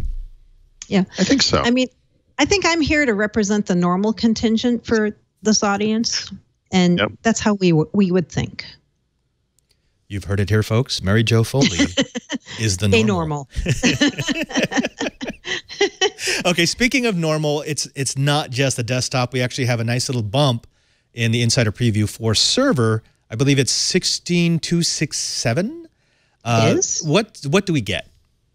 So this build that came out yesterday is the third Insider preview for Windows Server 2016. And what you get are mostly all fixes and no features. Although I did have somebody who downloaded it point out to me that the Nano server download in this is way, way smaller. And Microsoft is shrinking that, as we knew. But that's one of the few things that may be new in here. And just like client, they're getting really close to finalizing this and saying it's done. That's why you're not seeing new features, especially in server. Like servers isn't a place where you like, hey, let's add 10 new features now that we're almost ready to release it. Well, but you can do emojis in the console, right? I mean, at least they've made some concession. Yeah. Yeah. So people who are insider testers for server are very happy that there are not new features at this point, I would imagine. Because this has happened pretty quick, right? From a tester's perspective, Windows Server 2016, 1709. What a great name, by the way. Simple, like you said, this is the third Insider preview. When was the first? It was like 2 months ago? I mean, it was... Yeah, maybe a month or so ago. Yeah, it wasn't long this ago. thing kind of came and went. Yeah. Also, the optimization, it's actually impressive. I mean, yes, okay, so the Nano server is 70% smaller, which is already amazing, but the core base image is 20% smaller. That is a huge amount of optimization. Yeah. I would actually love to see what they did. What did they get rid of? What did they compact? To me, Nano server, that makes more sense than Windows 10s. Throw a notepad on there. Wow. So that's, Paul, that's going to be your new desktop. You're running server. Yes, I'm going to run Nano. Yeah, I don't hate myself enough. I'm going to go full GUI-less. It's going to remote session in. Oh, let's see how Skype works on that.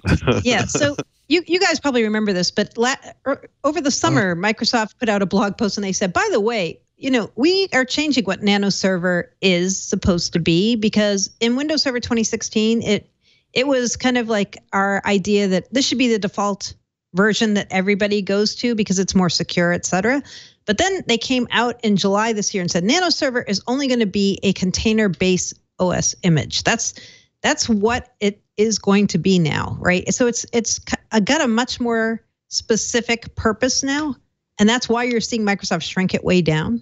I think that makes tons of sense, by the way. I realize I don't cover the server world kind of like I used to, but when I think about things like Server Core back in the day and the Nano server, and you look at the way the on-prem server market is evolving to kind of meet the needs of public cloud, whatever, having it turn into something that is essentially a containerized system is, to me, actually the logical way to go with it. Like, I think that makes tons of sense.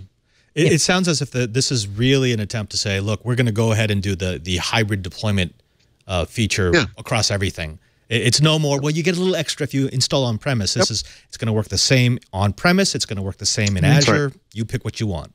Yep. I think I've observed this on the show. Again, huge server guy. But I sort of look at, well, I mean, what's it called? The Azure appliance, Azure Stack? Yeah, Azure Stack. Azure Stack. In many ways, that's where we're heading, isn't it?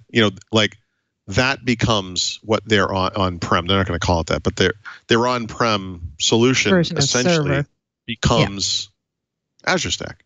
At some point, as it matures. I think so. Right. So in July, also, Padre, you were asking, well, how are they making this so small? They took out all the physical features of Nano Server. So drivers, Hyper-V, the scale-out file server, all those things were removed. So it's basically bare metal now. This is as thin as they're going to get. Yeah. Okay. All you need is really the Notepad shell on top of that. Yeah. Can you get a container for image for Notepad?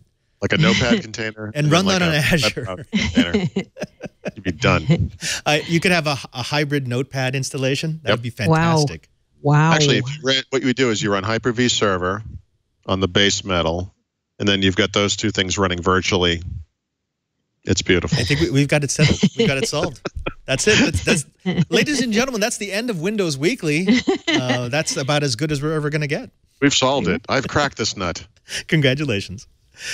Anything? What are the other goodies that I can look forward to? In server? I mean, great optimization, fantastic optimization, and the unspoken part of that is also that this is really sort of the hybrid deployment platform. This gives you the purest type of container environment. Also, Windows Subsystem for Linux is now on server, so you can run the different Linux distributions on server if you would like to do that. Okay. Get your head around that, right? That's interesting. Nice. Yep. Right. Nano Server and .NET Core 2.0 and Notepad. Done. And IIS.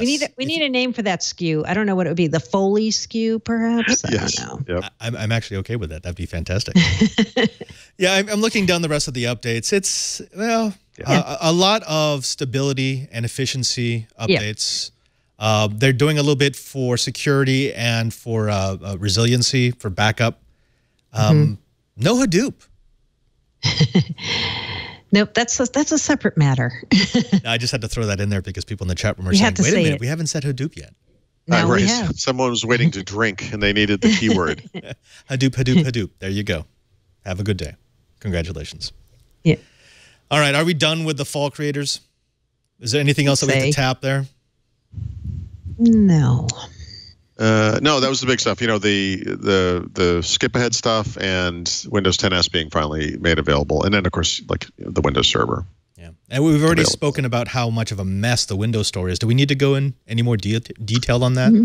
There were some people in the chat room who were not convinced that it's actually a mess. Yeah, those people are insane, and I'd like to meet them personally because look. No, what this story is about, I didn't write this. Actually, this is based on something Tom Warren wrote over at The Verge, which is that there are malicious apps, essentially, in the store that let you illegally download movies and do all this horrible stuff. Like, this is the kind of amateur hour stuff that shouldn't be occurring in a first-class app store. And this is a different way that the Windows Store is a mess. You know, Microsoft, every once in a while, will do a little public show of cleaning it up. This was a problem back in the day on Windows Phone as well, where we had applications where you could get ROMs for Nintendo games and then play them on emulators and stuff like that, completely illegal. And you know, their system for it at the time was like, well, someone has to report it. And you have to do it on an app-by-app basis. And it's like, well, this guy just uploaded 117 of these things. Why is this my responsibility? So this situation is still occurring in the Windows Store today, unfortunately. And I think it's compounded in the Windows Store because of the low volume, the low traffic. And in the other stores that we all frequent, there's such a high volume on some of these apps that you very quickly figure out which apps are good and which apps are bogus / bundled with malware.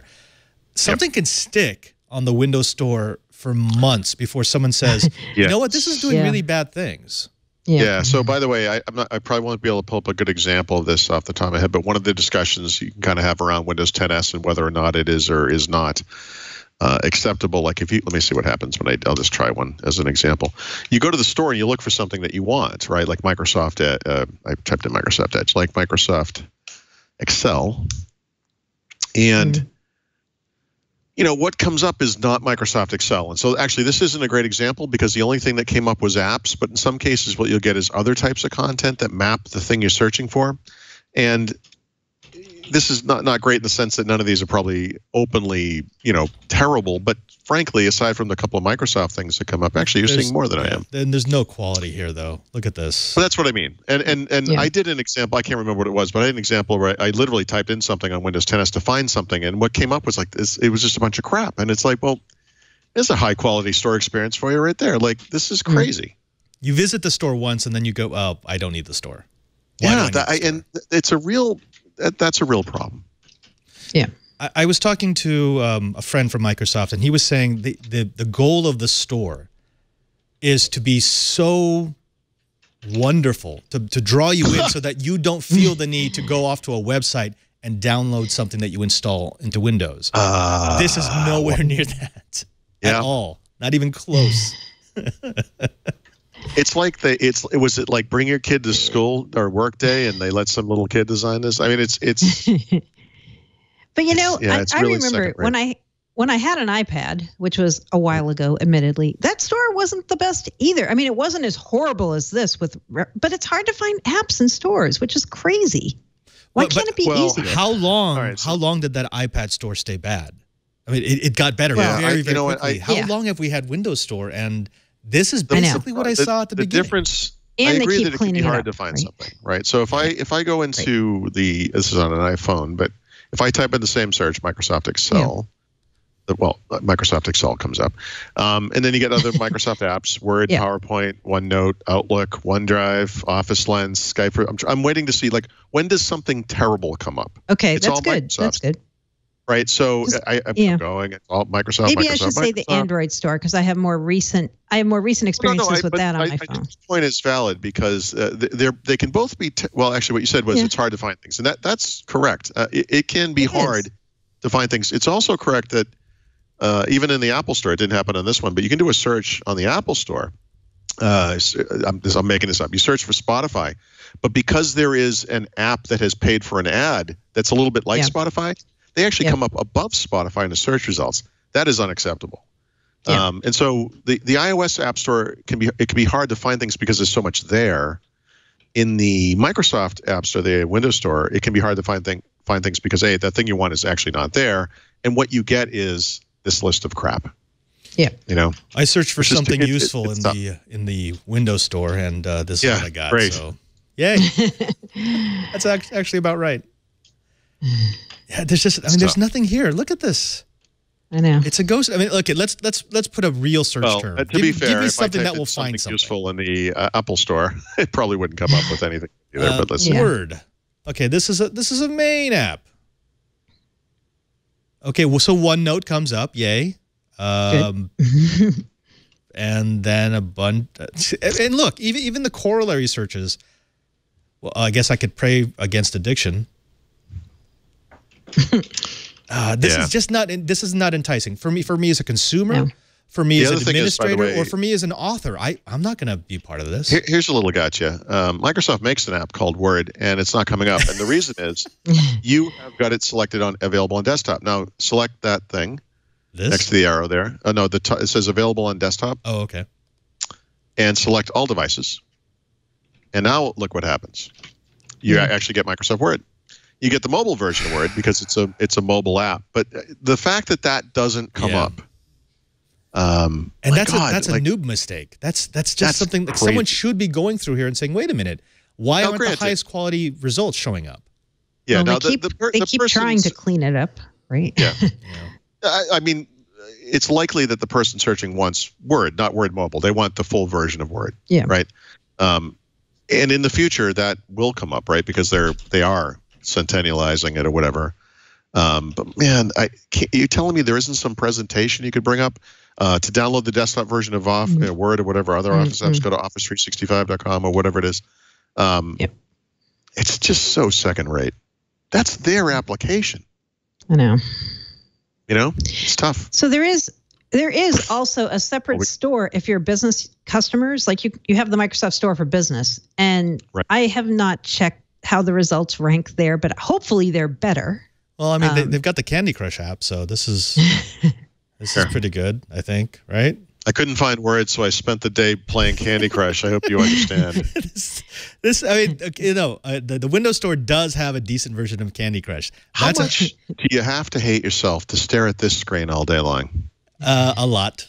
Jeez, that is terrible. But I mean, I'm using the touchscreen on my laptop, so this is a good thing, right? And then I go, no, let's get back to work.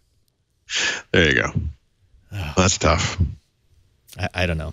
I don't know a way forward. There's people in the chat room who are saying, look, you just blow up the store and start over, but that's not really a feasible option either. Yeah, you know, there are different. It's funny. Microsoft has approached stores from different angles. If you look at the way they've done it on Xbox, it was a highly curated experience for so long, and you had to be a tier A developer. You had to throw what you wanted to do by Microsoft before you even did it. They would say yes or no before they even saw it. You would develop the game or later an app. You'd give it to Microsoft. They would say no. Here's why it's gonna meet all these requirements. And then the thing that would get out into the store would actually be of high quality. They just opened up the Xbox Store to individual developers who want to write apps and games. And as you might expect, they're largely amateurish, but they're off in their own little kind of corner of the store and whatever.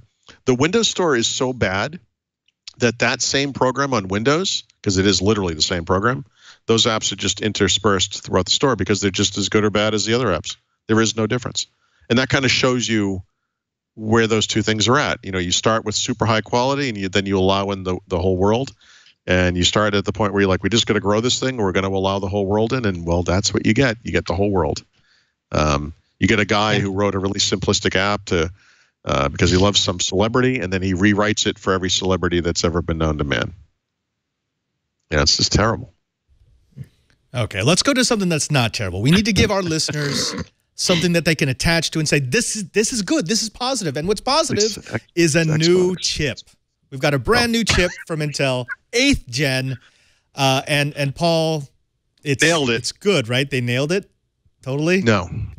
Okay. I'm never going to be able to explain this adequately, but I guess what I'll say is when Intel released the 6th gen Skylake chips, the 7th gen Kaby Lake chips, they were of a generation in the sense that they were, you know, ultra mobile chips, desktop chips, quad core chips, dual core chips, whatever they were. They were of the same generation. For this generation, because its customers, meaning PC makers, expect a new release every year, and they are not ready with their latest talk. I think this is the 17th talk release. I'm losing track. they are calling 3 different things, 3 literally completely different generations of chips, 8th generation core processors. Oh no!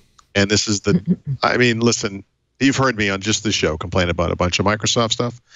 This is easily the dumbest thing I've heard of this week, easily.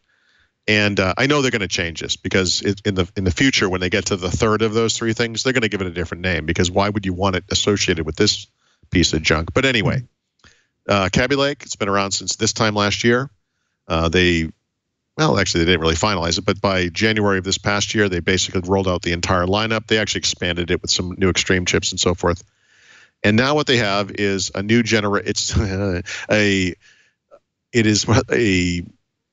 how'd they call it? It's a refresh of the U series chips, which are for ultra mobile devices like Ultrabooks, which historically have been dual core chips. Well, now they're quad core chips, so the performance is better, as you would expect. So they're going to call that 8th generation, even though it uses the 7th generation design, just added cores. Sometime in the next year, they're going to release, see if I get this one right, Cannon Lake? Yeah, Cannon Lake. This is a 14 nanometer. It's yet another talk, the 129th talk since Skylake. I can't remember anymore. Actually, Skylake was a talk too since Broadwell. Doesn't matter. The point is, there's going to be a next generation 14 nanometer design that they will also call 8th generation. And then a year after that, they're going to finally go to 10 nanometers. Maybe that's when Cannon Lake is, isn't it? That's Cannon Coffee Lake is 10. That's Coffee Lake. Yeah. They're going to call that, wait for it, 8th generation Intel Core i processor. This is self-inflicted confusion. This is so ridiculous. Now you have to have that confusing conversation with, it's 8th gen. With which 8th gen? With an asterisk. Listen, I guarantee by the time they go to 10 nanometers, they are not going to call that the same thing. You're going to want to call that out. That is a new generation. However you choose to define these things. Other than the fact that they might want to brush under the carpet the fact that they're about 5 years behind ARM when it comes to this type of technology. But geez, just tough. It's really bad. They didn't even mention Ice Lake, right? Nope. Which Ice they Lake teased before, right? And we talked about last week, which is also a 10 nanometer chip. Ice Lake? Also 10 so maybe nanometer. It's the one after that? Is that Ice what Lake's that is? after Cannon Lake, we thought. Okay. Yep. These guys are unbelievable. They make me feel so much better about Microsoft. Because I'm sort of treading water in this Microsoft swamp, and then Intel does this thing over there, and now I feel better about my situation. It really does seem. It seems. I'm not sure if this is because they're scared of AMD. AMD has been making some serious strides recently, and they want to have the appearance that they're pushing out new technology faster. But this is not it. This because eventually, they're shooting themselves in their future foot, right? In other words, this year they're not ready for that annual release, so they're going to pretend that this previous gen thing is the next gen. Okay, that's fine. But when the next gen actually arrives, you call that one the 9th generation. You don't. You don't lump the next the next 2.5 generations, whatever you want to call it, into one thing. Because when it's 2019, or whenever it is that Cannon Lake or whatever it is, the 10 nanometer version appears, you're not going to want to associate with something that came out 2 years ago. This is new. This is legitimately new. Right. So I think the issue. You remember last year? I think it was early last year. Intel revealed first in I think it was a 10Q filing or whatever that. They were slowing down their development process. They weren't going to do tick tock. I think right now, literally, they're on tick tock or something like that. Tickety tick. Yeah, it's hard to keep track, like I said. But okay, fine. Look, it's not just because Intel is a slow-moving behemoth and whatever. It's not just because the world is changing and computers aren't the big thing anymore. It's not just because there are these competitors that are moving faster than Intel, and maybe that helps make Intel look bad by comparison, whatever. But I think the thing is, it's August, and if they didn't release something that they said was new, You know, their stock would plummet. Intel doesn't release new chips, so they're falling behind yet again. I mean, just last year they said they were slowing down. They've slowed down yet again. Literally, if you look at their... the reason they went mobile first, right, is because of what's about to happen with ARM, right? That's right. That's right. Well, that's what we talked about last week. Remember, everyone, even Microsoft did it. You know, they make it seem like, what are these things called? Always on PCs, right? Yeah. Always on PCs are not just ARM. Right. But it seems like they are. You know, Intel's over in the corner going, guys, hello, we're making those too. We've been around for a while. We know how to make these chips. Yeah. Well, I mean, Intel did pull back mightily from embedded. They were really trying to get into that makerspace. They wanted to be the preferred chip source for embedded devices. And they basically, we're not making any headway, and they yanked that. I think they might be reeling from realizing that there's just parts of these markets that they cannot compete in. Intel is very much like Microsoft in this way. I think that there are people who are, you know, kind of Windows fans who have a hard time accepting that world I described earlier has moved on, and a lot mobile devices and all that kind of stuff. Intel has embraced it, though, publicly, just like Microsoft has. Look, you know, the majority of our revenues going forward are going to come from servers that will be in cloud facilities. And, you know, we're still going to make PC chips, just like Microsoft is still going to make PC OSs. It's not necessarily the focus anymore. But that's sort of why I feel like they could have just called this what it was. And it would have been fine. By the way, Kaby Lake, unlike Skylake, arrived with no drama whatsoever. Right. So here we are a year later, and they're like, guys, we're going to refresh Kaby Lake. We're going to put quad cores and everything. I think the whole world would have, the world that cares about this stuff, would have actually applauded that. And if you just name it what it is, no one would have complained. No one that matters, you know, no one that actually cares about this stuff. There was somebody in the marketing department who said, hey, you know what was great? When we had all that drama, we should do some drama again. I bet that person was the same person who said, I have an idea. Let's call Windows NT Windows 2000, and we'll say it's powered by NT technology. Oh. Well. Yeah. I'll never forget that. Or, by the way, forgive it. Well, okay, I do want to move on to something that's very, very important, something that Mary Jo Foley has near and dear to her heart. Yes. And we could not do a Windows Weekly without, and that is gaming. And Mary Jo, I know that you are a big gamer. Right after this show, you're going to be dropping on, what do they call it, online? We're going to hop into a multiplayer deathmatch and Call of Duty. You're going to do that thing. And there's new hardware for you to do it on. Project Scorpio is alive. That's right. Tell me about it. Paul. I'll try to make this brief. So here's what I know. There were some gaming consoles shown off. There was a Minecraft one. There was a black one that had some bumps on it. This is the best gaming roundup ever. Nailed it. The end. All right. So, Paul, it is exciting. It actually is exciting. I think so. Yes. Okay. So Microsoft has opened up pre-orders for the Xbox One X. But the pre-orders are for a special edition of the console. Like you said, it has, I'd say black with bumps. Black with bumps. It has Project Scorpio branding, which I think the fans really like. The box looks like one of the original Xboxes, which is pointless, but it's still kind of cool. And it's what it is really is the day one edition. Like when the original Xbox One came out in 2013, I think it was. When you pre-ordered it, you got the Xbox One day one edition. This is the Xbox One X version of that. The Xbox One S, remember, had a special 2 terabyte version, which was available for pre-order. You can no longer get. Same thing. So it's basically already pretty much sold out. Obviously, if you want a new Xbox One X in November, you can get one, but you're just not going to get the special edition of the console. But you get the same thing. It's the same capabilities, the same ports, the same controller. You know, you just don't get the special branding on it. So it's just a special version of that. So it looks like the original Xbox. Oh, I haven't had an Xbox since the One. I've fallen off, really. Is this something for me to get into? Oh, dear God, yes.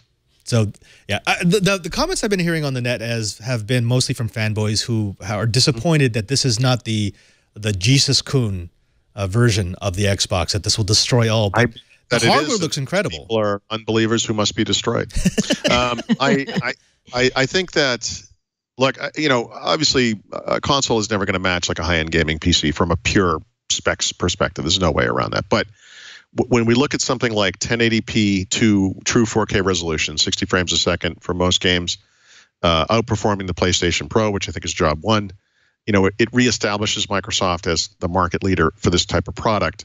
And I think that's super important because, you know, they've fallen behind in this generation and probably are never going to recover. But Microsoft's Xbox strategy is much bigger than a single console. They have other versions of the console, Xbox One S, which still does 4K for video, HDR capabilities, and so forth. It's super affordable now, too, which is great. And it runs all the Xbox games. And so you've got this nice kind of, you know, way you can move up in the world. If you later move to an Xbox One X, you get additional capabilities in all, well, not all of them, but in a lot of the games you already own because they'll be upsized or whatever. They announced new console bundles for Xbox One X. The Minecraft one in particular was kind of cool looking. They didn't, I don't think they newly announced any new games, but they showed off some games for the first time or in more depth than they had before. And they, you know, they're kind of setting themselves up for the holiday season. So I think this console's awesome. I can't wait to get this. We're done with generation wars, right? I mean, we're not doing that whole thing where we wait 10 years and then we get a new generation console. That's right. And Microsoft and Sony have both come to the same conclusion that this is unsustainable. There are business reasons why this probably won't happen, but I was just looking at an HP Omen X gaming laptop they announced this week. It looks awesome.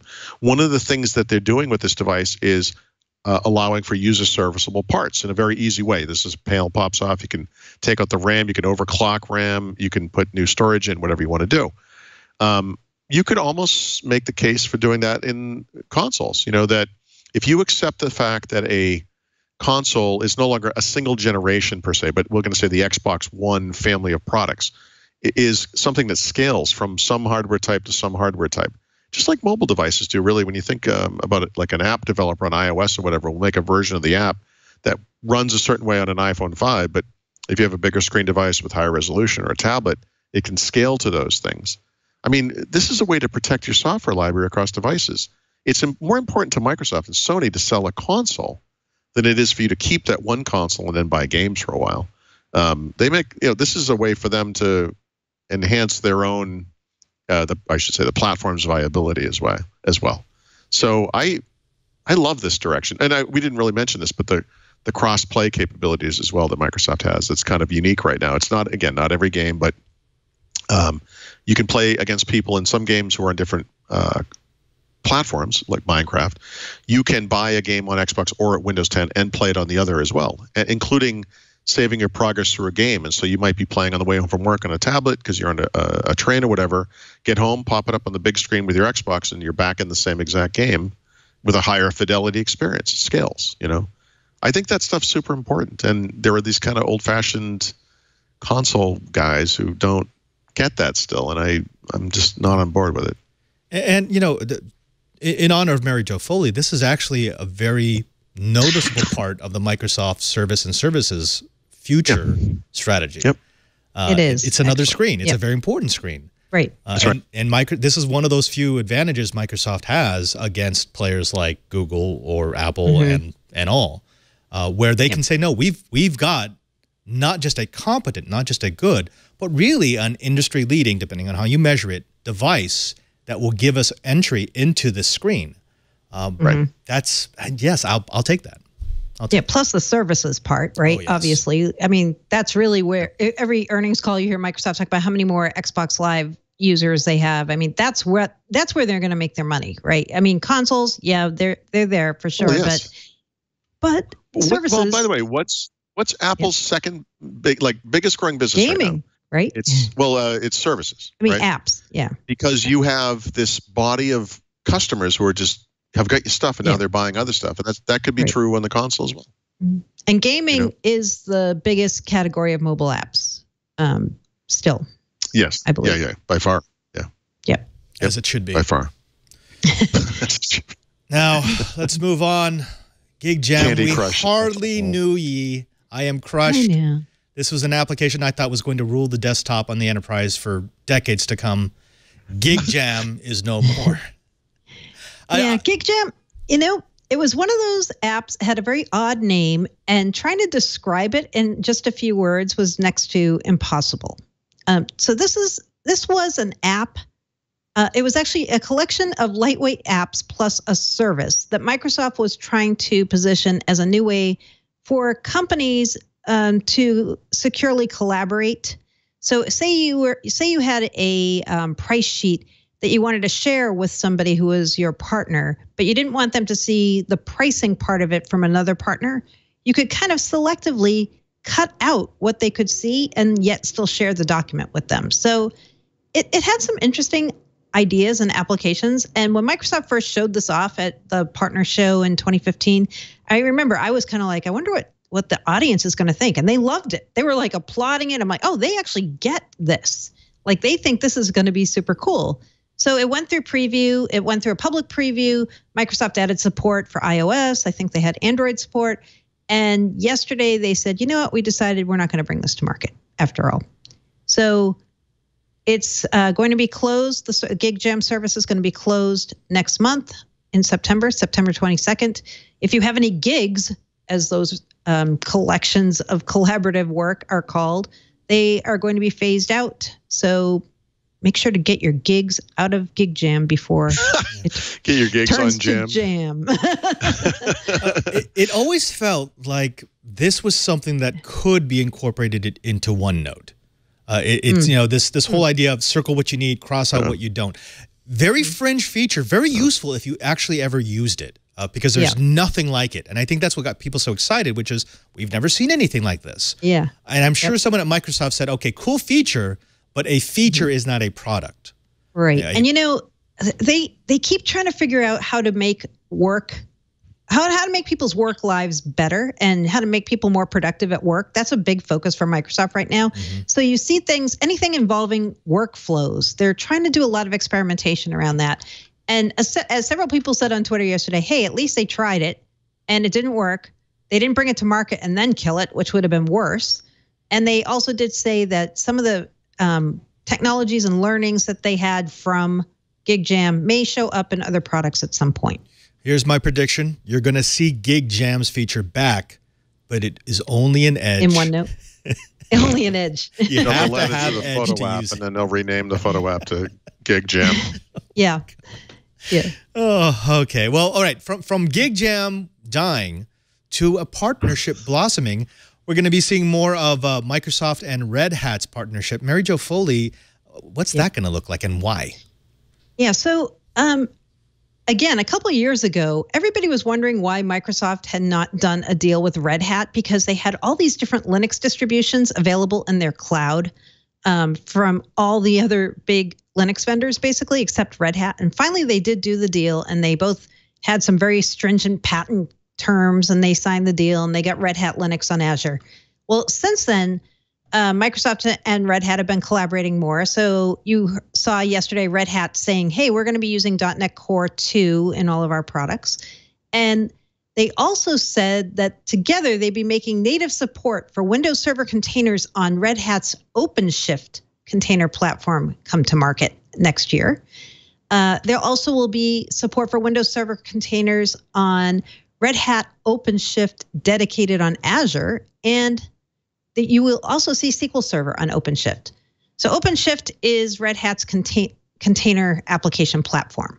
So you're seeing now Microsoft and Red Hat go, okay, we've got the basic partnership down in the cloud. What else can we do together? And we know Microsoft's got SQL Server 2017 coming out this year. It's going to work on Windows and Linux. So we already know that Red Hat's going to be one of those flavors where it will work. And I predict you will see more and more kind of deals coming forward between the two companies as they figure out other places where they might be able to collaborate. And if we talk about the new Microsoft on this show a lot, Microsoft and Red Hat working together, I think a lot of people just maybe 4 years ago would have said, nope, never going to happen. And here we are. This is absolutely the embodiment of the services strategy, because Microsoft's looking at this and saying, hey, look, we can either stick with putting anything that we put out only on server, or we can make a lot of money doing SQL on Red Hat. What do you want? Yep. And a lot of, it's aimed at Oracle. SQL on Linux is aimed at Oracle, right? Because so many Microsoft customers were like, yeah, that's great. You get SQL Server on Windows. That's great. But I'm stuck over here with Oracle running on Linux. Microsoft, can you help out? So I think a lot of people are super excited to see that come to market, especially people who already are running SQL Server on Windows. They're like, oh, wow, now I could have SQL Server also on Linux and have the same version on both. An open question here. Do you think there's a path backwards? I absolutely see people saying, oh, yeah, I'd love to run SQL on Linux. That makes sense. My data center is already Linux. My colo is already Linux. My containers are Linux. Great. Yep. Would there become a point at which someone says, it runs really well on Linux, it might even run better on Windows Server? Why don't I go ahead and give that a try? Maybe. I mean, that's Microsoft would love that. Right? If that's Microsoft's strategy, that is the greatest thing I've ever heard of in my life. I mean, they'd make a couple of tweaks to SQL, and it still works on Linux. Amazing. It's faster on Windows Server for some reason. Get a bunch of people suckered in and like, actually, if you want this failover feature or whatever, you got to be on Windows. Which, by the way, has low-cost licensing. You'll be fine. You'll be fine. Well, I don't know if you guys remember when they first said they were bringing SQL Server to Linux. At first, we all thought, oh yeah, it's going to be some like NAMBY little subset of SQL Server. That's what I thought. Nope, it's not. Full. It's the full version. It's like right. It's the full version. Not every single feature that's on Windows, but like that's the goal. And that again, the new Microsoft, yeah. If you think you could write articles in the T-SQL editor that comes with SQL Server for Linux? On the Nano Server implementation on Nano Server, that you were talking about? Yeah. On a virtual Nano Server implementation. Pretty much a bunch of nonsense words right there. I know what T-SQL is in theory, but I think it's well, you don't have to write T-SQL. You just have to use the editor. Okay. But wait, using Red Hat Linux, can I run Notepad in a container? Because then that's what I really want. Oh, of course. Of course you can. I bet there are a multitude of ways in which you could virtualize Notepad and or the environment in which it runs. I might just do that for fun. How many places can I run Notepad? Just bring up like a virtual instance of Notepad on every OS that you can imagine. That would almost be worth doing. I'll make a calendar of screenshots of Notepad running in different environments. Oh, this is why I shouldn't be allowed to touch broadcasts. He's like know-how an episode. I have been going through. I'm like, well, I know at least 5 I can do. So where else can I run Notepad? My mind is more like it's malicious, but it's funny. I think I'm going to do it. Just because you can, right? Yeah. You just got to find a little free time there. Yeah, because that's abundant. One last bit, and actually I'm kind of excited about this. Bringing AI to Azure using, FPGAs. So I'm going to be using gate arrays with a new product or new feature that Microsoft's coming out with that gives me some smarts. Mary Jo, what's that about? Yeah, so this actually is pretty interesting, and I stumbled onto this a few weeks ago when I was looking through the Microsoft Research Faculty Summit session list, as I often do, and I saw this name Brainwave, and then suddenly it disappeared from the session list, and I'm like, oh, they're doing something with Brainwave. So what is Brainwave? So if you think about what Microsoft's talked about, their idea is they already use field programmable gate arrays, FPGAs, inside their own data centers. What if we could let that other developers outside the company use FPGAs on Azure? Like, what if we could give them access to that capability? So what kind of workloads might they want to run?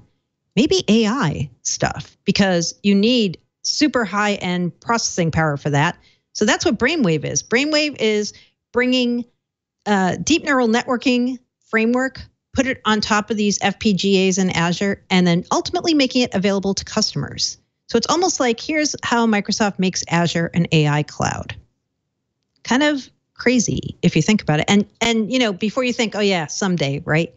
Next year, like next calendar year is when we think they're going to have FPGAs be available to external developers on Azure. Brainwave probably sometime shortly after that, or even at the same time. Now, where my mind first went when I read this story was just last week, Microsoft basically announced that they've nailed context speech recognition. Yep. So they've got that down. The one part they don't have for a real quote unquote universal translator is idiom recognition. That's a little trickier. I may know what word you said. I don't know what it means if you're using an idiom. Yeah. Deep learning can actually do that. You can actually have a deep learning FPGA start to figure out what combination of words becomes idioms and how those idioms translate into other idioms. Right. I because would love you to train see it, that. right? Yes. Yeah, you train the model. And so then it starts getting smarter. And to do that, you have to have a ton of processing power. That's what this is all about, right? They're saying most companies, in fact, almost no companies would ever have that much processing power available in their own data centers. So they're trying to make it available to them through Azure and give them another reason to try Azure. Do you buy it, Paul? Are we going to get AI smart? I just heard idioms and I kind of drifted off. He's like FPGAs, DNN, like all No, I was words. good with all that. It was the idiom thing. It's like me with the bumpy black console, right? I thought that was an incredibly accurate way to describe it. What's the advantage of this over a normal Xbox One X? It's bumpy. It's bumpy. It's bumpy. Okay, let's de-geek a little bit. Now, the end of the show, I always get a little bit confused because I'm not sure exactly where the questions are supposed to come from. Do we have listener Q&A? We pluck them out of the air. Are we plucking? Yeah, sometimes we don't have it.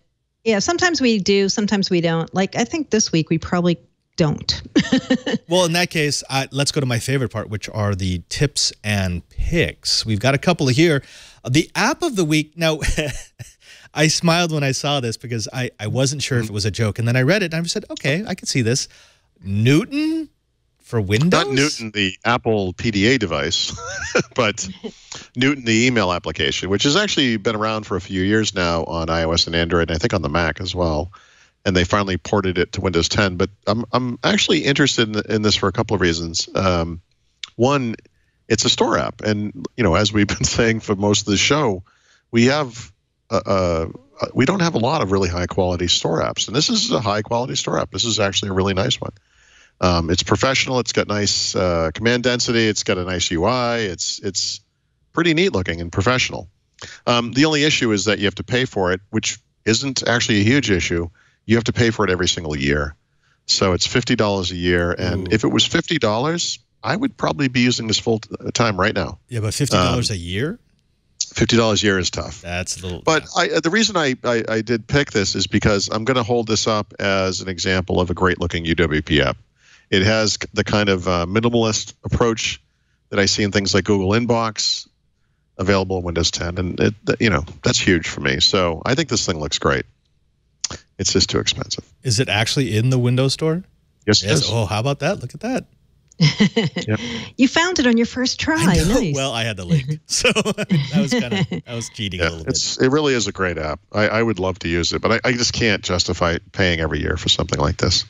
So what would be the value add for someone like me who is very simplistic on email? I'm still using Outlook 2007. So I actually use Google Inbox on the desktop in web app form, right? And with Google Chrome, you can make it run like kind of a pseudo local app, which I like.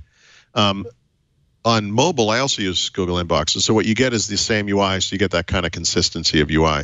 When you do pay for Newton Mail, you get it across all the platforms it supports. So if you use an iPhone or an Android device, you can actually use the same exact email client on your phone as well. And I think there's some benefit to simplicity and consistency, especially when it's something that works really, really well. I already get that with Inbox. Obviously this thing would support offline and so forth. But honestly, unless they kind of come down in the price, it's kind of a tough one. I just wanted people to see this because I do complain about Windows Store a lot because I think it deserves it. But here's an example of something that shows maybe there's a light at the end of the tunnel. Oh, I get that. Actually, that's fantastic. It's not just that Paul Thurrott doesn't like the Windows Store. He's now shown you what he would like to see in the Windows Store. Yep. Nice. In other words, something that does something useful. Yeah, it's not maybe as good as some of the fart apps that we have, but it's pretty good. Oh well, Alex has actually found this is a real world example of Newton in action. Yeah. This is how the app actually works. These people live in your Windows box. So, I had one of those. I wish I had kept it. I always wanted one, and then they came out with the eMate, which was like that little laptop, and I really wanted one of those. I've always been fascinated by super thin, small laptop-like things like the Libretto or those Windows CE devices that were like a half-height screen. I had with a full-size keyboard. The HP Giornata. Yeah, that thing. I loved that thing. That was a great device. I wanted to use something like that forever. The problem is I have gorilla fingers, so I can't really type on these tiny, tiny devices. But I always like the idea of something like that. The problem with this commercial is the fact that they're showing these people doing something useful on the Newton. Yes. Which was also, a big it's black and white for some reason, as if it came from old-timey times. I know, right? Strange. Now, actually, I do like... Wearing a hat, smoking, It's like from the 1940s. With those hairstyles, by the way. Fantastic. Yeah. We don't do that anymore. Mary Jo Foley, of course, you look fabulous, so that's a good thing. Oh, thanks. But the second app is something that I think I would use. What's Office Lens for Android? So this is an app that it's been one of my kind of long-term go-to recommendations for mobile apps. It's available on every mobile platform. It's a way to scan in things using the camera on your phone and whatever. There are different apps that do this, but this integrates with OneNote in particular, but also with OneDrive, and is very useful. But it has different modes. You can scan receipts and business cards. You can scan whiteboards. You can scan documents. But the thing they just added to the Android version of this app only is the ability to do multi-document scanning. What that means is that you have a like a multi-page document, and you take a picture of each page and it combines it into a single document that could be Word format, it could be PDF, I think it could be some other file types as well, and just saves it as a one thing. Obviously, this is going to come to iOS, but if you are using iOS and you want to do this right now, Office Lens functionality also happens to be built into the OneDrive app, and so you could do this multi-page document scanning in iOS in the OneDrive app for now. I kind of like the standalone app approach, but if you want to, if you're going to save it to OneDrive, you can do it right from OneDrive as well. Super useful. I tried this a few nights ago, and the de-skewing works phenomenally well. Yeah, I did not expect that. Right. I'm used to having to go straight on in order to get. Yeah, you kind of want to position it exactly over it. Yeah, no, you can take it at an angle. Yeah, and it straightens it right out. It's really good. Very good technology. Well, one more, and let's just for fun, why don't we make it an app that we all know and love-ish, that reminds us of a simpler time, maybe bring us back to Windows XP. So we had the list of Mary Jo's favorite things in this episode: Conversation View. Focused Inbox, and then number 3, Skype Mobile. And because of the squiggles and the animations and the emojis and all that stuff, yep, sprinkles. That was the exact right groan. When you think about that app, which by the way I'm actually okay with, I agree some of the animation stuff could be toned down, but I kind of like the black on white UI. It's kind of a professional look, as to me. There's now a dark theme working its way through the mobile clients. Microsoft is, of course, when you see that app on mobile, you think, wait a minute, there's a UWP Skype app built into Windows 10. They're going to bring this piece of junk to Windows 10, aren't they? And the answer is, yeah, they are. But what's goofy is they actually brought it first to older versions of Windows. So Windows 7, Windows 8, and older versions of Windows 10, meaning anniversary update or older. So this thing's actually a desktop app. Which I have to admit, I wasn't 100% expecting them to actually bother to make a new version of it. So I can only conclude in the Creators Update, or maybe the Fall Creators Update and newer, they're going to provide this UI in the UWP version going forward. It's not there now. Anyway, as you can see from looking at the screenshot, it's not completely objectionable. In fact, the only thing I really don't like about the UWP app on Windows, and then of course this app by extension, is that it's a single window interface. I like having my chat list or contact list in a window, and then if Mary Jo types something, it pops up in its own window, and then if Brad types something, it pops up in its own window. I like that kind of Alt-Tab thing where I can go from window to window.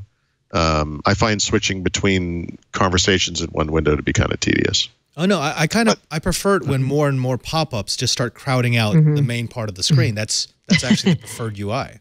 Yes, you mentioned that earlier. If they could just add some toolbars. But we don't know if a desktop version of Skype will come to Fall Creators Update ever, right? We don't know at this point. Well, someone's going to figure this out, but in fact, I'm surprised Raphael hasn't already released a patch that makes this work. Yeah, I think they're going to use this as a dividing line to force people onto the UWP version of Skype on newer versions of Windows 10. And honestly, if they do this right, and by right I mean completely wrong, but right for them. The desktop version of the app won't have any additional functionality, like it does today. So if you look at Skype today compared to the UWP app, it's got all this extra stuff in it that's not available in UWP and probably never will be. I bet this new client, which I've not seen yet, they released it, I think, right when I was traveling last week or whatever it was. So I didn't have any older computers to test it on. I bet it's as limited as the UWP version. Like, I bet it also cuts out all those features. And so this might be a way for them to cut some of the cruft out of Skype, make all of the clients more consistent, not just visually, but functionally. And if it comes down to it, because by the way, I've been dumping on the Windows Store, but the truth is, confronted by the same exact app, Windows Store or not Windows app, if they're functionally and visually identical, I'll always choose the Windows Store version. So Adobe Photoshop Elements is an example of that. I will always install that version now because it's got all the great licensing and multi-PC use and so forth. It's great. There's no reason not to. So I think that's how they're going to do it. But I mean, they can't really increase the feature set over the desktop version. So what they'd have to do is start taking functionality away from the desktop version. Yeah, in other words, this new desktop app is how they're going to do it. It literally is there to take away stuff and present this happy new UI. That's my guess. I haven't seen it yet, so maybe I shouldn't be so judgy about it, but that's how I perceive it. I think you can be as judgy as you'd like to be. I do have a rich history of being judgy, decades. All right, let's move on to something that's really serious. That's enterprise pick of the week, not this consumer app stuff. Yeah, forget that. So enterprise pick of the week is Microsoft Dynamics 365 for marketing. So Dynamics 365, if anyone needs a refresher, is Microsoft's new ERP and CRM suite that they started rolling out over a year ago. One of the pieces that have been missing from this is this app called Dynamics 365 for marketing. So if you're an enterprise, a larger company, Microsoft has been telling you, if you need marketing, you should use Adobe Marketing, because this is, again, like the Red Hat deal, one of the partnerships that they've been championing under Satya Nadella. So if you're big, go with Adobe Marketing and don't worry about it. If you're small, the promise has been that Microsoft would build its own marketing app for SMB customers and make it part of Dynamics 365 for business. Well, time has gone by and that app has not materialized, but Microsoft did say they would be discontinuing the app that they already have for marketing called Microsoft Dynamics Marketing. They said, yep, that's done. We're not selling any more licenses of that. And we didn't really know what that meant. Okay, so they've stopped selling it, but what comes next and when? So now, as of this week, we do know. We know that Microsoft Dynamics Marketing, the one they're phasing out, is going to be completely phased out by next May 2018. We also now know that Dynamics 365 for marketing is coming in the spring of calendar 2018. They did a blog post saying that. The preview for this new app is not yet out. The sign-up page is there, so it's probably going to be out imminently for customers who want to kick the tires.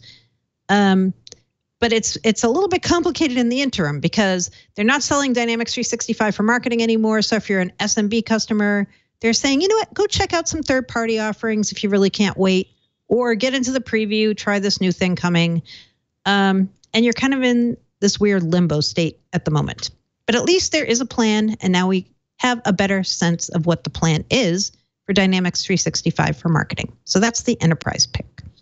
And if you look at the feature set here, it's interesting because, of course, they've got the LinkedIn channel on 365, so they're pushing that integration, and along with LinkedIn is the webinar, which is part of the whole. We want you in our corral for all your training and your customer events, and they've also included customer insights, which, and I should mention that my co-host on Twiat, Lou Maresca, actually was part of the Dynamics team. He's okay, great. He has since moved on to a different part of Microsoft. Because he gets a bigger office. But he was telling me that his team was actually very excited by what would be happening in a couple of, back then, 18 months. So this is it. This is it. It's not just a new feature set. They say that this feels almost like a brand new product. So I actually want to check it out. I want to see, I especially want to see how those integration works, because if they did nail the integration with LinkedIn, then that purchase looks a lot smarter than it, some people might say. I know, because we've been talking on the show, like what did Microsoft get when they bought LinkedIn for $26 billion, right? So far we haven't seen a lot of the deliverables. So here's another place where we are going to see more of the promised integrations over time. Right. And Dynamics CRM has been one of the superstars of the Microsoft Profit Center in the last couple of quarters. So, I mean, this does shed new light on that acquisition. I'm hoping, fingers crossed. I'm sure you're going to cover it. We're definitely going to cover it on Twiat. Yeah. What about the code name pick of the week? I just like the name Volta. I have no idea what it is, but Volta, good pick. Yeah, so Volta is the pick. And here's an interesting little factoid for Microsoft historians. Microsoft had something codenamed Volta before. Back in 2007, they had something, Project Volta. It was a Microsoft research project about, quote, stretching the .NET programming model to the cloud. So that kind of has happened over time. But there's another Volta now. And this one is for people who are enterprise customers who use Microsoft Premier support. So I started hearing about Volta. I kept hearing Microsoft Premier Services is undergoing the biggest change in the past 2 decades that has ever happened there. And I'm like, what is this Volta thing, right? If it's so huge, like what is it? So it turns out it's a new commercial support program for business customers called Microsoft Unified Support. The real name is much more boring than Volta. It's an overhaul of how Microsoft's selling Premier services. They're trying to make it easier for customers, especially ones who have cloud services mixed in with their contracts. So like Microsoft continues to try to do with the store, they also continue to try to do with their licensing, which is make it simpler, make it not like hundreds of pages of documents, make it more understandable by normal human beings. And this Premier overhaul is part of this. I'm going to be writing about it on my site probably in the next day or so. They've started already rolling this out to some customers. So US, UK, Canada, Germany, France, Australia, Sweden, and Mexico are starting to get this option now. And they're saying it'll be totally rolled out by the end of fiscal year 19, which is next June. So June, is that right? No. Yeah. I think it is. This year, July. Beginning of July. July 1, yeah. Yeah, no, by the end of fiscal 19. Okay, so that's 2018, right? Wait, I always get confused.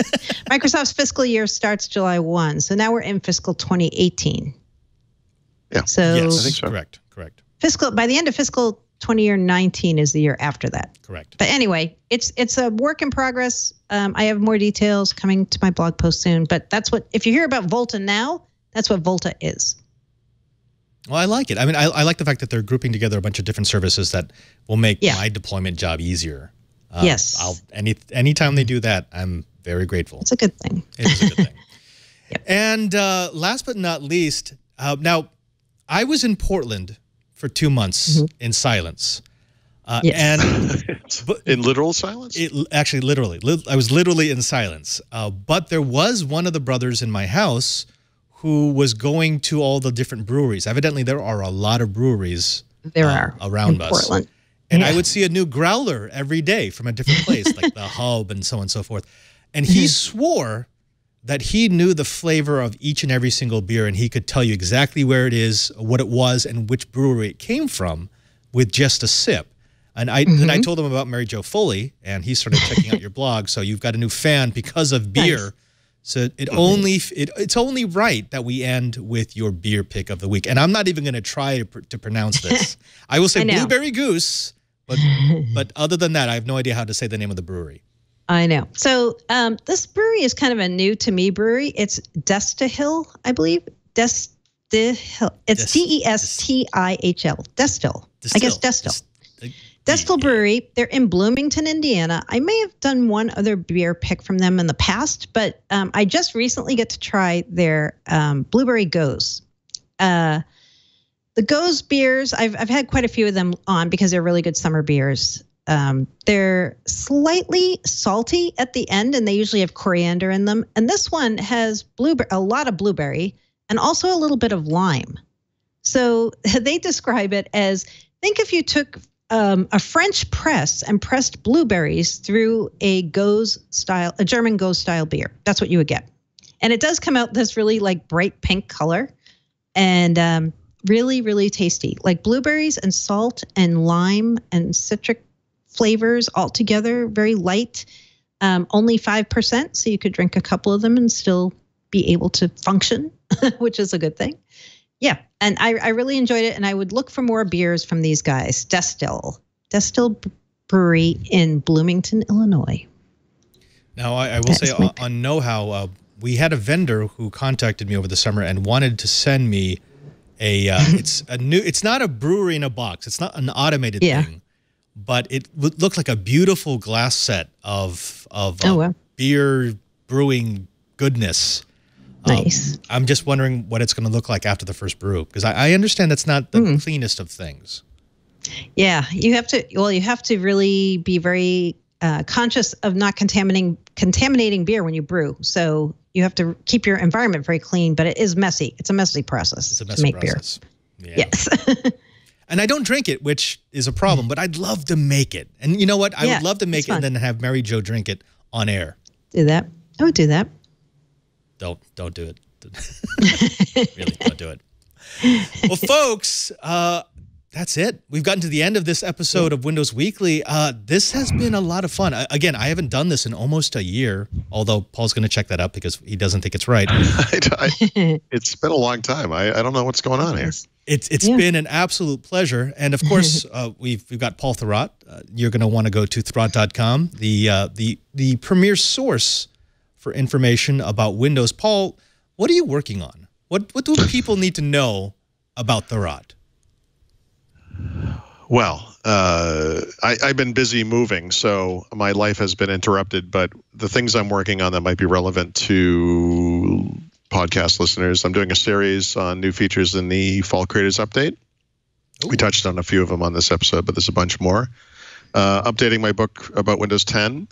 And I've also got a series, because we've moved and changed homes, I'm writing a series about the kind of personal technology choices we're making in the house. So we're not going to be like full-blown smart house stupidity, but we're implementing what I like to think of as like common sense smart home stuff where it makes sense. So some smart lighting. We're going to make big changes to the electrical stuff and all that kind of stuff. So I love that. That's all. Yeah, that's all kicking in now. Wait, where did you move?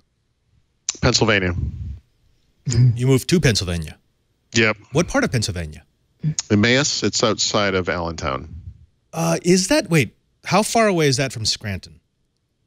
Okay, so I'm not an expert on Pennsylvania, but I believe it is within 2 hours and possibly within 90 minutes. It's kind of probably due north of here.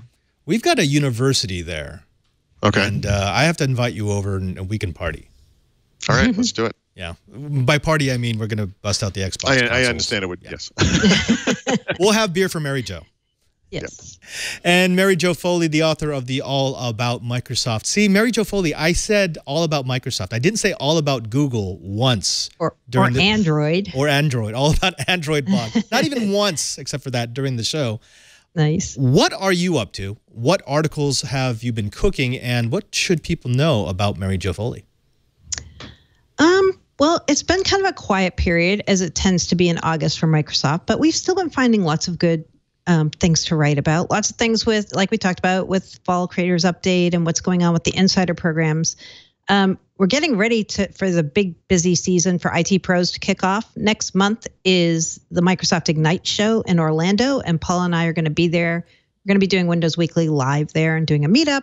So I'm thinking the enterprise, other stuff too, which is mysterious in the midst of being finalized.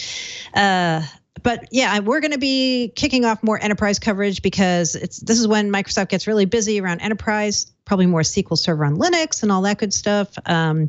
Azure Stack, we mentioned briefly during the show. Going to hear more about that pretty soon. So yeah, it's going to get busy on the All About Microsoft blog in the next month or so. So stay tuned. Oh, you're going to be in Orlando. Does that mean that you're going to do Disney World or the Harry Potter experience? Actually, Brad and I are going to Disney World. You are? Brad, Sams, and I, yep. Nice. Actually, you might have to come too, Mary Jo, because, we need a... You need someone to hold the camera. I'm good at that. Now, if you go to the Universal Studio tour, you can see the Ollivander show, which is actually a lot of fun. And if you want to, I know the people who run the show, so I can have them choose you. Because they always choose someone out of the audience. Oh, boy. And it really ticks off the adults when their kid doesn't get chosen. It's actually kind of funny. Oh, yeah. Like 50-year-old man just runs out to do it. Yep. Like, Well, it has been an absolute pleasure sharing the field of Windows battle with you. We're going to have more of this because Leo will be going on vacation in September. And if I'm lucky, I'll get the sub in for him. So I'll be more accustomed to the Windows Weekly groove.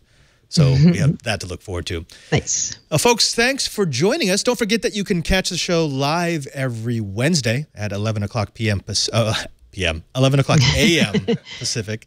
If you're catching it at 11 o'clock p.m., you're at a very strange part of the world indeed. Also, don't forget to watch it on demand at twit.tv/WW. That's also where you can go to subscribe to the show, get a version that is suitable for you into the device of your choice, audio, video, or high-definition video. It's the best way to support Windows Weekly and make sure that we can keep bringing you all the Windows goodness that's possible. Until then, I'm Father Robert Ballecer in for Leo Laporte, telling you to take your Windows Weekly.